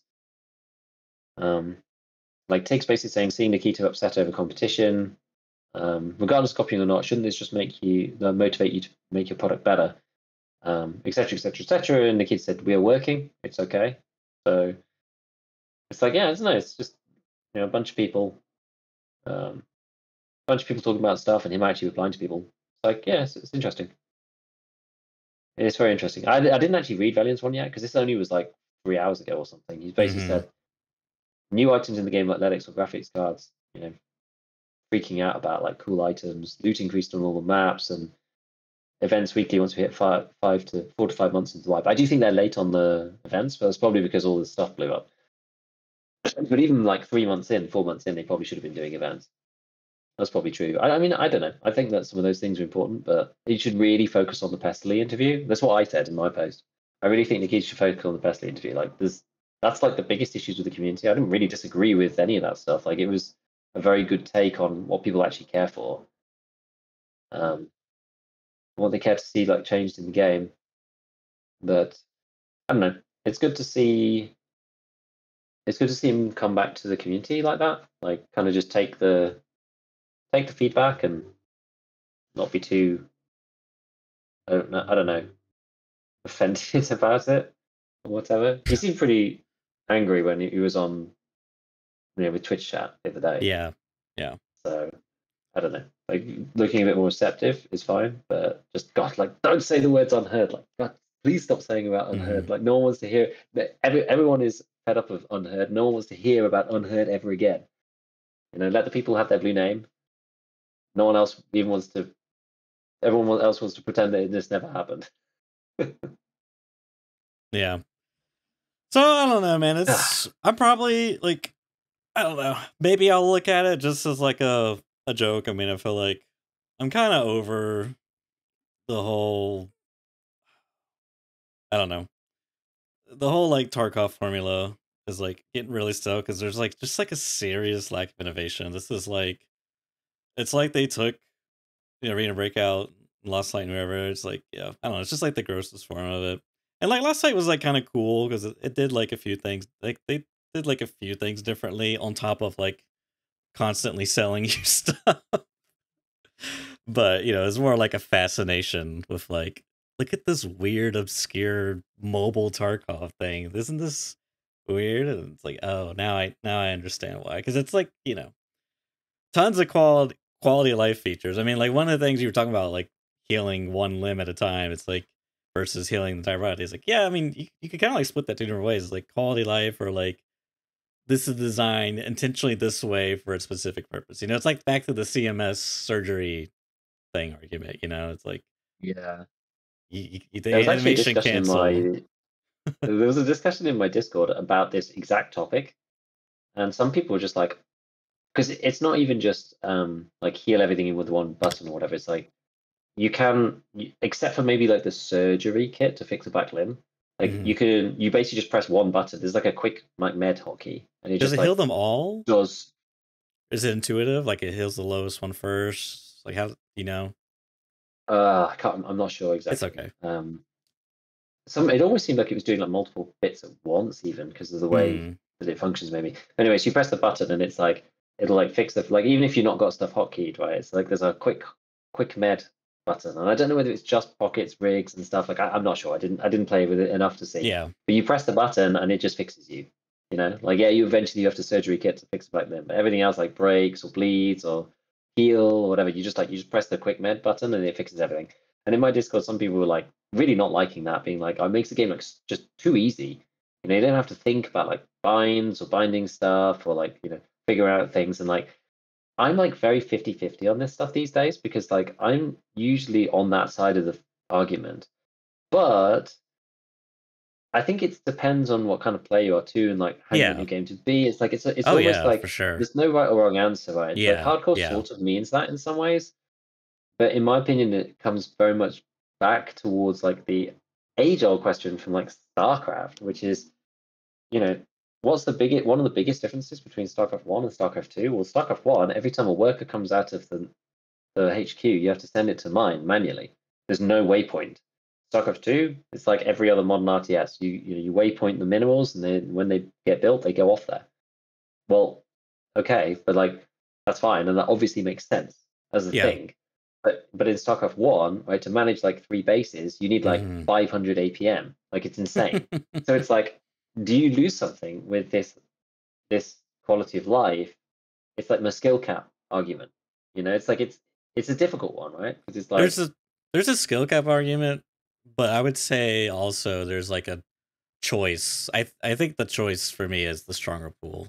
Um, it's like, and I'm not sure what the current iteration is, but let's assume it's you press one button and it does the thing. You don't have to worry about it. There really is no choice. I mean, like I guess there's less choice. I'll refine. There's less choice. Whereas like in Tarkov, it's like, okay, I'm going to heal. It's like, what am I going to heal first? I got to prioritize what part. Oh, head, thorax, whatever.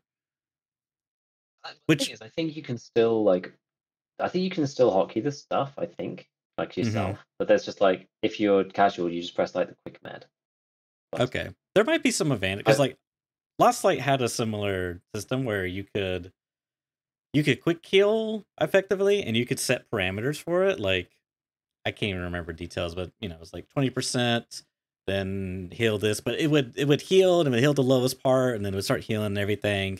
So you do like this really long. If you're like really messed up, you do this really long animation, or you could like go into the menu and like manually heal something or whatever. There was different parameters. I really didn't mess with it that much because, anyways, um, so like under that, it's like yeah, it's just like I don't know. Sorry, I lost where I was going with that. What were you saying?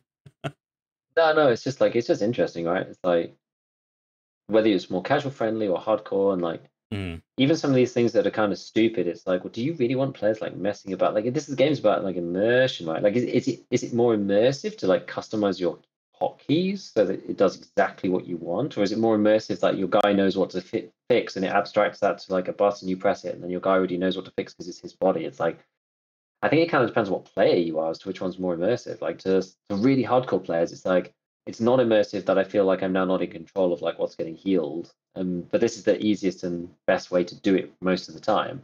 Versus somebody who's like more casual, more on the casual end of the spectrum, who's just like I don't want to be messing around with like keyboard buttons. Like this isn't yeah, what I want in yeah. a military shooter. Like I want my guy to heal, and I'm being taken out of the game to have to like think about like press, double press, binding 2 keys to the same button, all this rubbish, right? I had to go and watch a bunch of YouTube videos for figuring out like what's Hmm. the min max hotkeys. Like it kind of depends what kind of player you are, I think. Because I find the extra controls immersive personally because it's then like your key set. But it does mean that you then there's like secret texts and stuff about how to like set the stuff up. Yeah, it depends what kind of player you are, and also it depends what you are designing. You as a designer are trying to design True. for like an experience. Like Call of Duty is a much more like cinematic, you know, pre-written experience for like single player campaign, right? Like it's all like planned out, scripted, etc. Whereas I don't know, playing with similar shooter that's like different.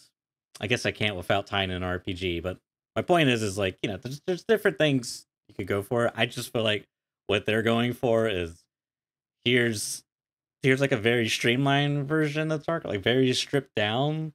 It's like they get like the very core of it, which is like extraction, but they like simplify and like do everything, make it very friendly, and also we're gonna sell you a bunch of different stuff.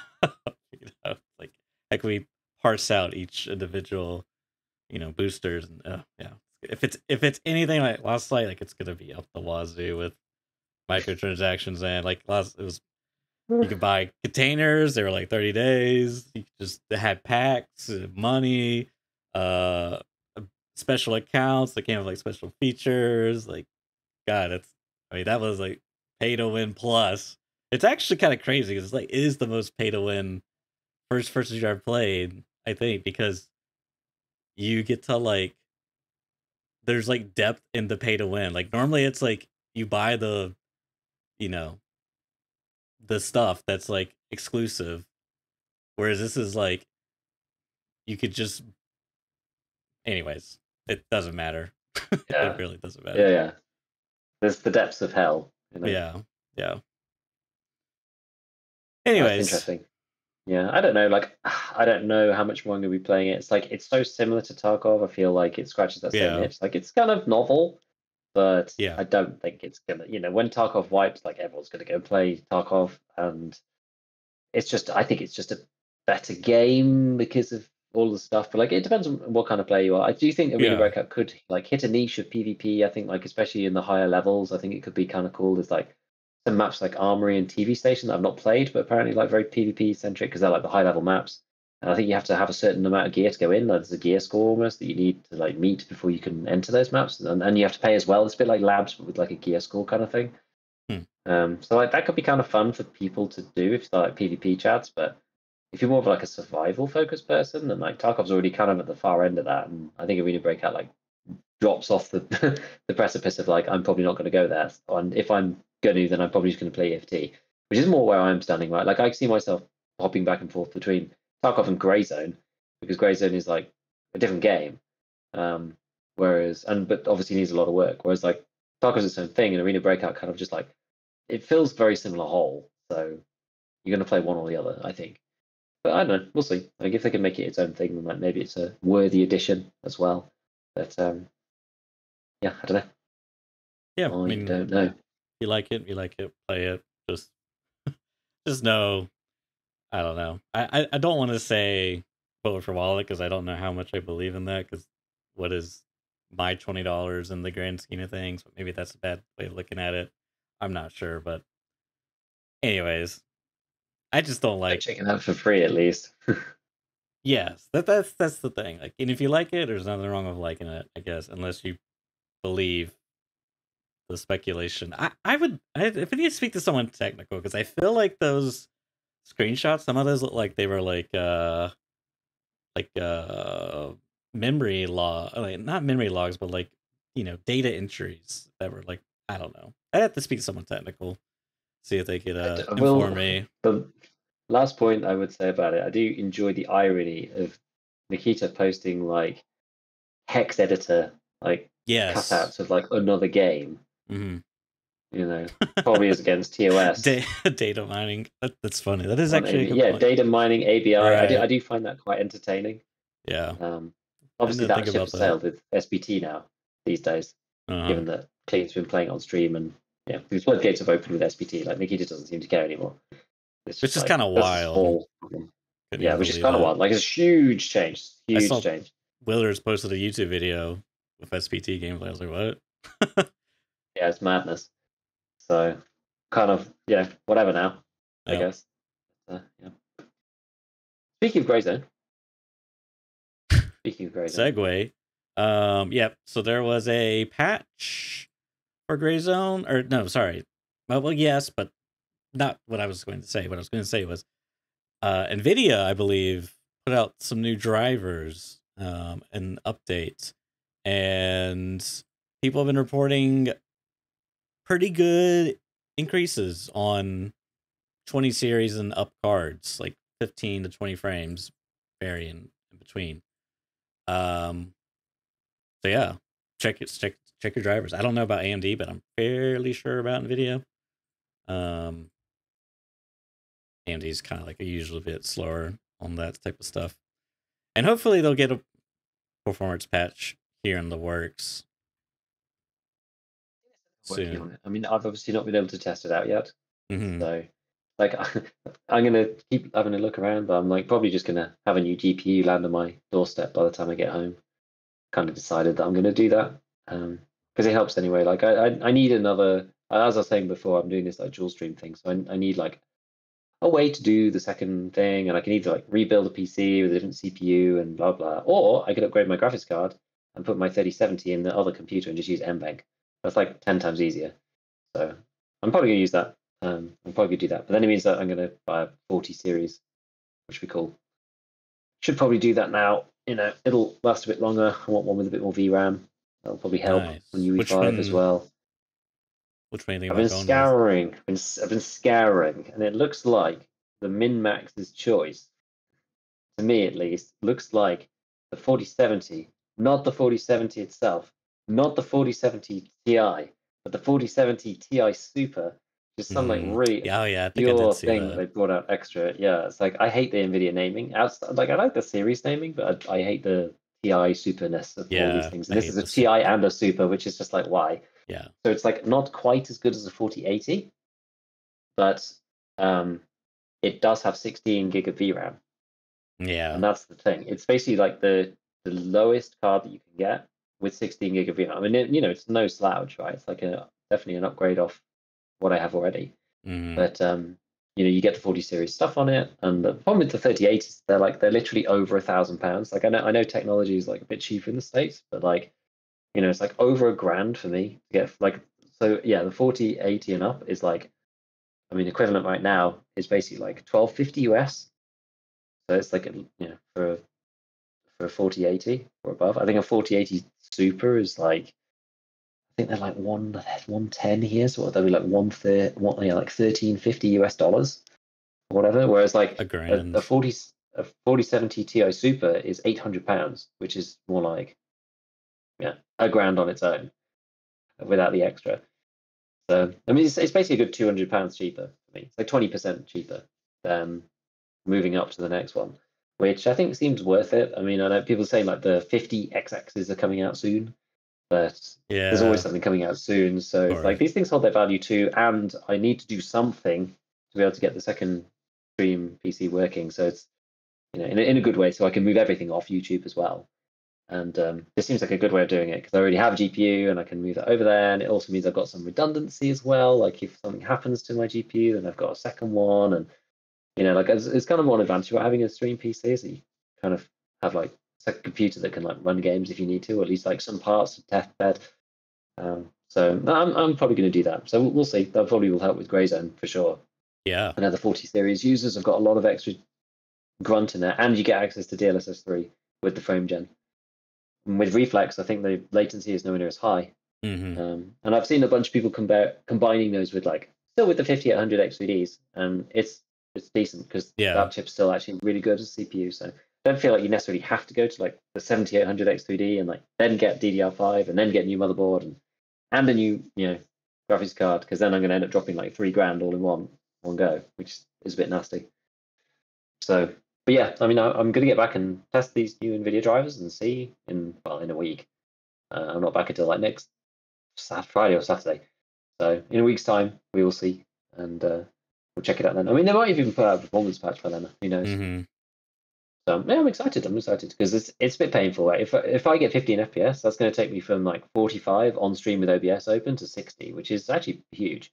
Yeah. Like one of the most annoying things about the setup that I have is that yes, it's easy, but if you're not running a capture card, you have to still run an instance of OBS on your gaming PC. And like in Greyzone, it literally takes 10 FPS off. Just opening it. Not even pressing record, stream, nothing. Just like opening it and having it running. It's like, man, like the game's like so sensitive to other stuff. Like Clem was talking to me about this actually. He was like, yeah, the game's like really fussy. Like single PC streaming is like really hard on Greyzone, especially like you go in the helicopter and it's like, I had a really, actually, this is like a slight random tangent, but like I had a really weird error, right? So I did this like dual stream thing for the first time, and I was blaming it on this. I was getting in the helicopter, and it was literally going to like 2 FPS. Like it was unwatchable. It was and it was on my actual computer. It wasn't on the stream. And people were like, "Man, this is crazy! Like whatever you did, you've like really screwed it up." And I was like, "This is insane." And somebody was like, "Oh, I had a friend who was like having some issues, and he just like verified game files. But I don't think that's the problem here anyway. So I closed the game, verified game files, opened it back up, everything worked perfectly. I was like, what? Like, how is it even possible? Like, then what? How is it? Like, that's just so weird. So if you are having like massive issues with Grayzone, like try verifying your game files, because I did that and it fixed everything. And I was blaming the like this teleport setup, the second PC, whatever. And like when I came back, it all worked perfectly and like it was great. I was like, that's so annoying. Why doesn't it just do that anyway? Like, why do I have to go and do that? Like, God, so I'm having to do that with Helldivers as well. Like Helldivers is really sensitive to that too. Yeah, sometimes you have to like verify game files, and it's like, oh, random things missing. It's just like, how? I didn't. Come on, shouldn't the auto update catch that? I don't know. A bit annoying. Just wanted to quickly shout out. Speaking of Clementine, who does a lot of like performance related stuff as far as like graphics and settings for like Tarkov and Grayzone, possibly Arena Breakout in the future. And yeah, I actually got a chance to watch his video because I didn't get a chance to watch it about the Grayzone. And yeah, it's very like he's very informative, and definitely you can get like a good understanding of what settings do and also what to do to help improve your FPS. The one thing I did talk to him about, he never did get back to me, and I'd be curious. I might have to hit him up for this and see. It's because I remember seeing Junker complain about this, which is that the game, there is, to my knowledge, there is no way to run the game natively. There's always an upscale and some type of upscaler running, right? I say, yeah, upscaling, because it's like, whether it's DLSS, FSR, TSR, or is it TAA? I can't remember, but one of the two. I think it's TSR, yeah. Yeah, because TAA is just temporal aerosing. I guess it's just a catch-all. Yeah. TSR is Unreal 5's in-engine, like built-in upscaling solution. We talked about last time, last week. Oh, did we? Yeah. Someone in chat told me that was. Oh, so I thought you meant you and I. I was like, huh?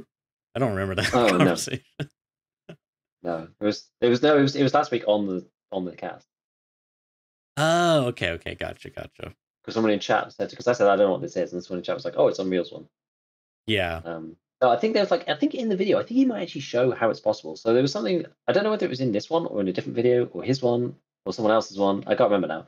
But if you go into the settings and you pick an upscaler, and then you go further up the settings menu, there's a slider bar which is only active if you're on TSR, which shows you and you can put that to 100%, and then that's as if it's like not being upscaled. So on the other ones, you can see like the 66%, 50%, 80%, whatever. If you do like DLSS quality, performance, balanced, same with FSR.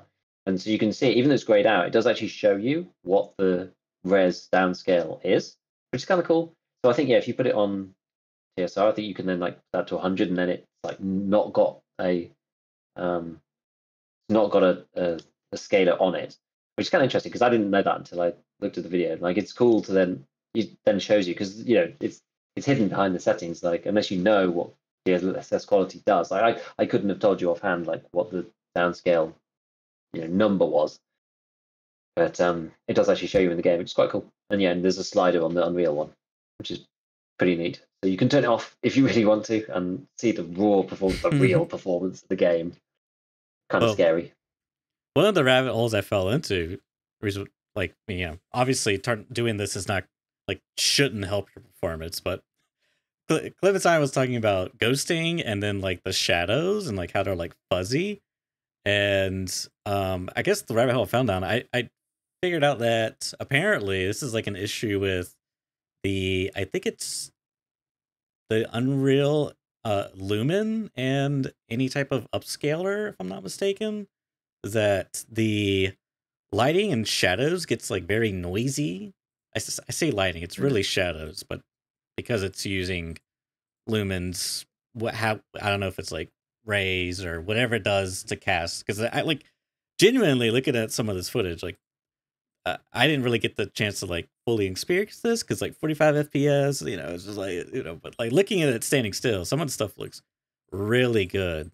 Like the lighting and shadows, like it's just if I can like skip to I it. think there's like a bit in particular where he shows like there's a cup on the Here we table, go. whatever. Like Yeah. I was amazed at the how good it was. Yeah. Yeah. Like the actual shadows got that noisy thing, but like the actual simulation of light and shadows looks amazing. Like this there's a cup here, and there's like a lamp in the center, and there's a mug there, and it's not like a fixed shadow, but it's like actually elongated and like stretched out relative to the source of the shadow, and also like the shadow becomes like more faded, I guess, and more like it's just like it's actually really impressive. But the noise stuff is like really annoying, and maybe with the TSR trick that could work. Cause yeah, I don't know, something interesting with So I don't know how it works. how what works. How like this works. Like it looks ray traced. I don't know whether it is ray traced, but it looks ray traced. I don't know. That would be an interesting thing to look into, honestly, because yeah, I imagine the guy to be doing some type of like vector. I don't even know. Like I would have to look it up, watch a video. Yeah, maybe it's some kind of like because it does actually talk about ray tracing a bit in the settings. If you like scroll over them, it does say some stuff about it at the bottom. So I don't know whether there's some kind of like, you don't necessarily have to cast every ray. You could do like, edge detection or whatever, and like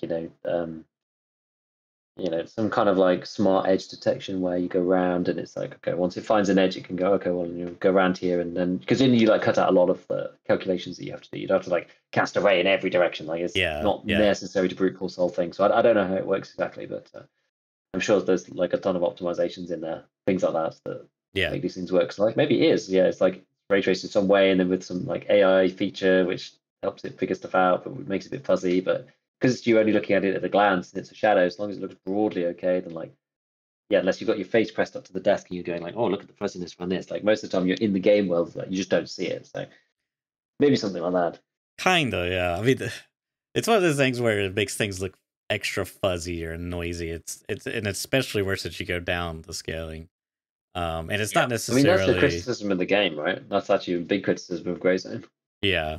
Well, and I think the one video I saw was like showing it in like a asset, like a starter level, like it was like a red character model and like a tiled white thing, and then it had like some shadows. Like you cut TSR on and you cut it off, and it's like fuzzy and then not fuzzy like the shadows. But point being is Lumen's really cool, and also there's like it sucks that I don't know. If I do try it again, I'll try the TSR thing, because like quite frankly, I ended up going with DLSS because it just looked better, but like all the other options FPS wise was basically the same, except for frame generation, which we already talked about frame generation last time, so I won't harp on that. So anyways, that's enough like nerd talk. More nerdy talk than normal. Especially with like Greyzone, I think it's important. You got a new game that's most people who've got like semi decent rigs, like it's UE5 and it's quite hard to run, kind of through some design choices, and like on people's reasonable hardware, it's 40, 50 FPS. If you've got like, I don't know, a 5600X and a 3060, well, you're quite easily getting 30, 40 frames, I think.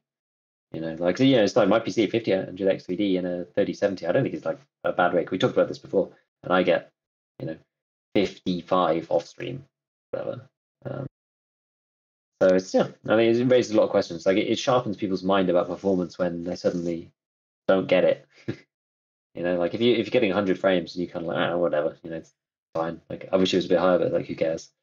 Because you get more leeway. But yeah, when it's like into the unplayable territory, it does make people think like, okay, what should we do here? Like people then are scrabbling around for every optimization they can have, upgrading these drivers, changing stuff in regedit, like, changing this, turn hags on, turn hardware optimization off, run it in admin mode, it's Windows compatibility mode for Windows XP, it's like you're trying to do every single possible thing. Yeah. Yeah. This was one thing I did that's related, and I'll be quick, is someone had commented, because like I guess it was the previous cast, I looked at their minimum requirements and I was like, there's no way you could like use this CPU and this 1080 and get. So actually someone actually commented, so they said they're playing on a GTX 1080 and an i7 4790, which if I recall correctly, if I looked it up, it's an older generation than the minimum specs, like a generation or two older if I recall, but it has more cores. This person's, so like they recommended like a 6-core fifth gen something generation Intel, where this person has like the previous generation, but it's like 7 cores, so it's a little bit better on the CPU side, and they're playing at 1440p and they get 35 FPS without frame generation. Like, well, that's like really crazy. I'm kind of like, I'm not like super, I don't know, maybe the CPU's doing a lot of lifting, I don't know. But then I was like, oh, well, are you using any upscaling? And so they said they play on FSR balance. Performance gets too blurry to make anything out, but not frame generation because the input lag, and the graphics are on low, except for shadows and effects on medium. Which brings me to the big thing I was like kind of forgot about, was Junker's tweet about that led me down this rabbit hole, is because he was essentially complaining about how modern games, like, and specifically Gray Zone, force the AI upscaling on you, which causes a lot of issues, which, like, in this case, it's like, yeah, with those settings, you actually can get 30 FPS, but you have to use some type of upscaling solution, which I don't know if that's, like, my favorite thing, I'm not sure. There's a lot of posts I've read about it being like, it's kind of required because of modern game engines and this and that and the other. It's like how far is this going to go? How much work can AI eventually do? We're going to be we're having like the most hardcore, most realistic game engine ever, but everyone's running it in like 540p and upscaling it to like 4K. It's like, yeah, like no wonder the frames are higher, because you're running it on like 1080 or like even lower. I don't know. There's not even a game engine anymore. It's just a AI you connect through Ethernet. You're running the game. The whole thing is just dreaming, fabrication, whatever. Yeah. That's insane. Yeah. Anyways. Yeah, I don't know. We'll see. We'll see. All right. I think that was kind of everything, yeah.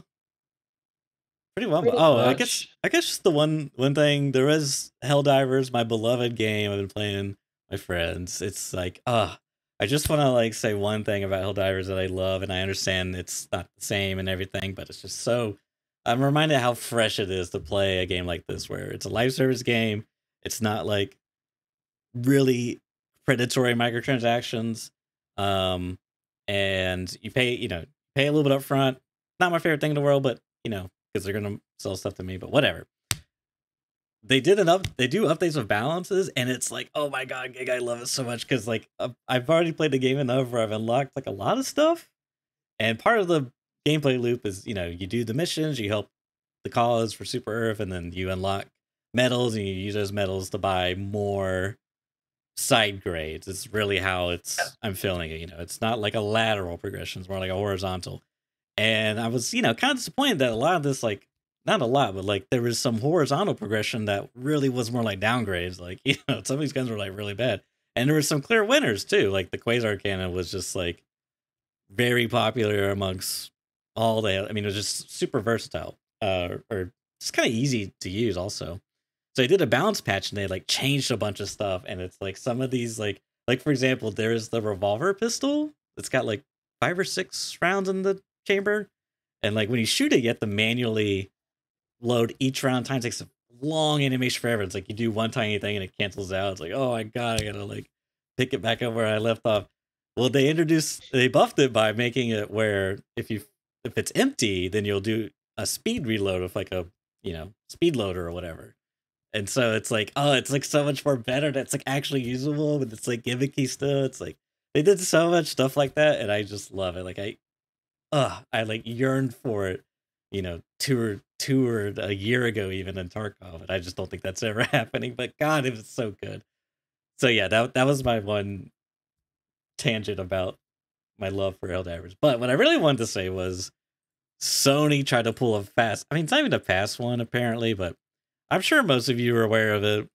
Essentially, they were going to force PC to install or like create a PSN account and whatever, and you had to like use that or something, or just a one-time thing, perhaps. I'm not 100% sure on the very specifics, but allegedly there was a thing about it, and when you launched the game, you had to like say if you want to make an account or not, and there's like a big private layer.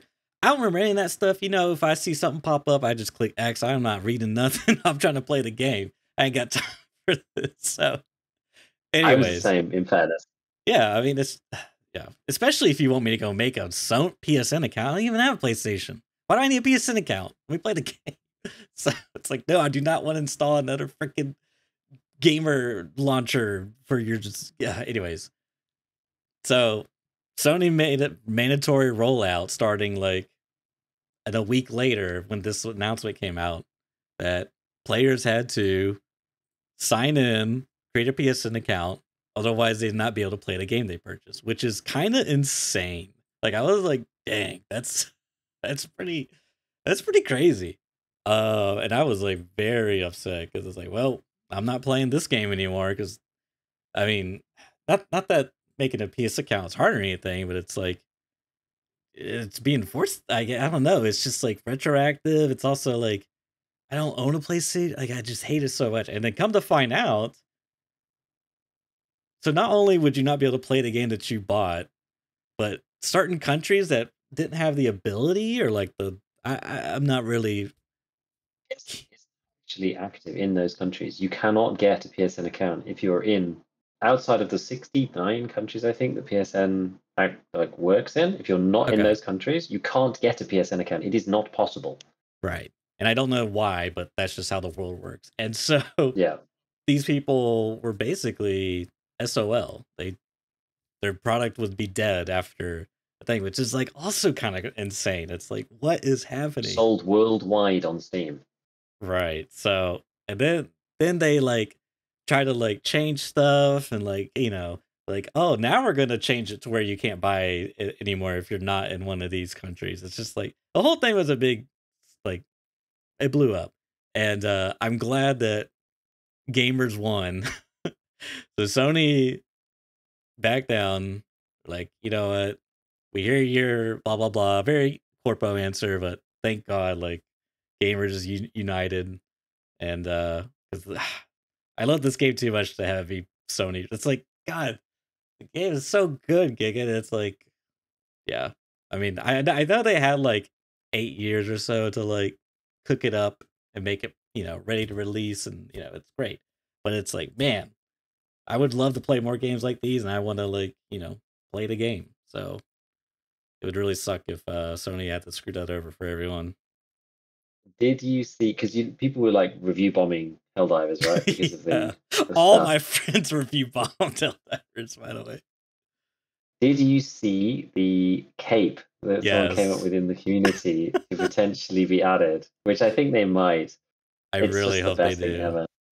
It's like the Steam, because it's a depiction. It's basically the chart that you can look at. I don't even know where you look at this, to be honest, because I've never really bothered. But you can look at Steam reviews on like a time basis with like a time axis along like the x-axis. So you can see like there's sort of changing trends. And when you look at the chart of Helldivers reviews, it's kind of like just trundles along, and then it's just like huge negative, big red bars appearing as people change their positive review or no review to a negative review after purchasing.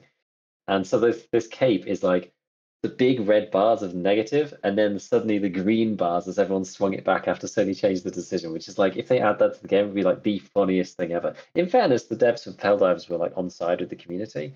And the CEO talks quite openly on Twitter about quite a lot of stuff, being like, this is Sony's decision, not our decision, and we're trying to fight against it. And yeah, like, this was always technically coming, but we had some issues with the game when we first launched. There you go. Is that the one? Yeah, well, it's a different version yeah, of it's on one. the theme. Yeah, which is pretty good. But I did see like so many funny posts about like, imagine just like making a game where you get the community to all work together and you become the community's greatest foe. Like, we've been all training for this moment for months. Like, we know what we need to do. Oh, here's another one. It's This one's pretty really good. Yeah, that's the one. That's the That one. one's I love really that one. good. It looks so cool. It looks so cool. So I really hope they add it. It'll be really good fun. Yeah. I haven't actually had time to play Helldivers recently, but I want to go back to it. Like, I haven't played since they did the balance patch, but I'd like to, because it's good. It's so much fun. But we've all just like been busy and stuff, especially me, with various drama and Tarkov things and turmoil and whatever. But not had time. But yeah, I'd like to go back. I've so far, it's cool because there is like there's like microtransactions for the war bonds, whatever. But like, so far, I've been able to pay for all of the war bonds using the in-game super credits to get missions, which is quite cool. I've enjoyed doing that because you unlock super credits as you go through the normal war bonds. So that like really helps. You get like, I can't remember, it's like 500 or something per. So it's like you get halfway to your next one just by unlocking the previous one with medals, which is quite cool. So no, I like it. It's good. I'm glad that again gamers have prevailed. So it's almost, I don't know whether you call the Tarkov one a win, but it is mostly, I would think. This is definitely a win. So gamers winning at the minute. The power of activism and online. These various devs and publishers, whatever, they don't want to burn the golden goose. Look, a lot of people thought that Sony was literally just going to sacrifice the golden goose on the altar of corporatism at one point. No, it was looking very much like that. It was actually. Thank God they didn't. Everyone's like, "Oh my God, you're literally going to kill like Game of the Year 2024." For like, real what? though.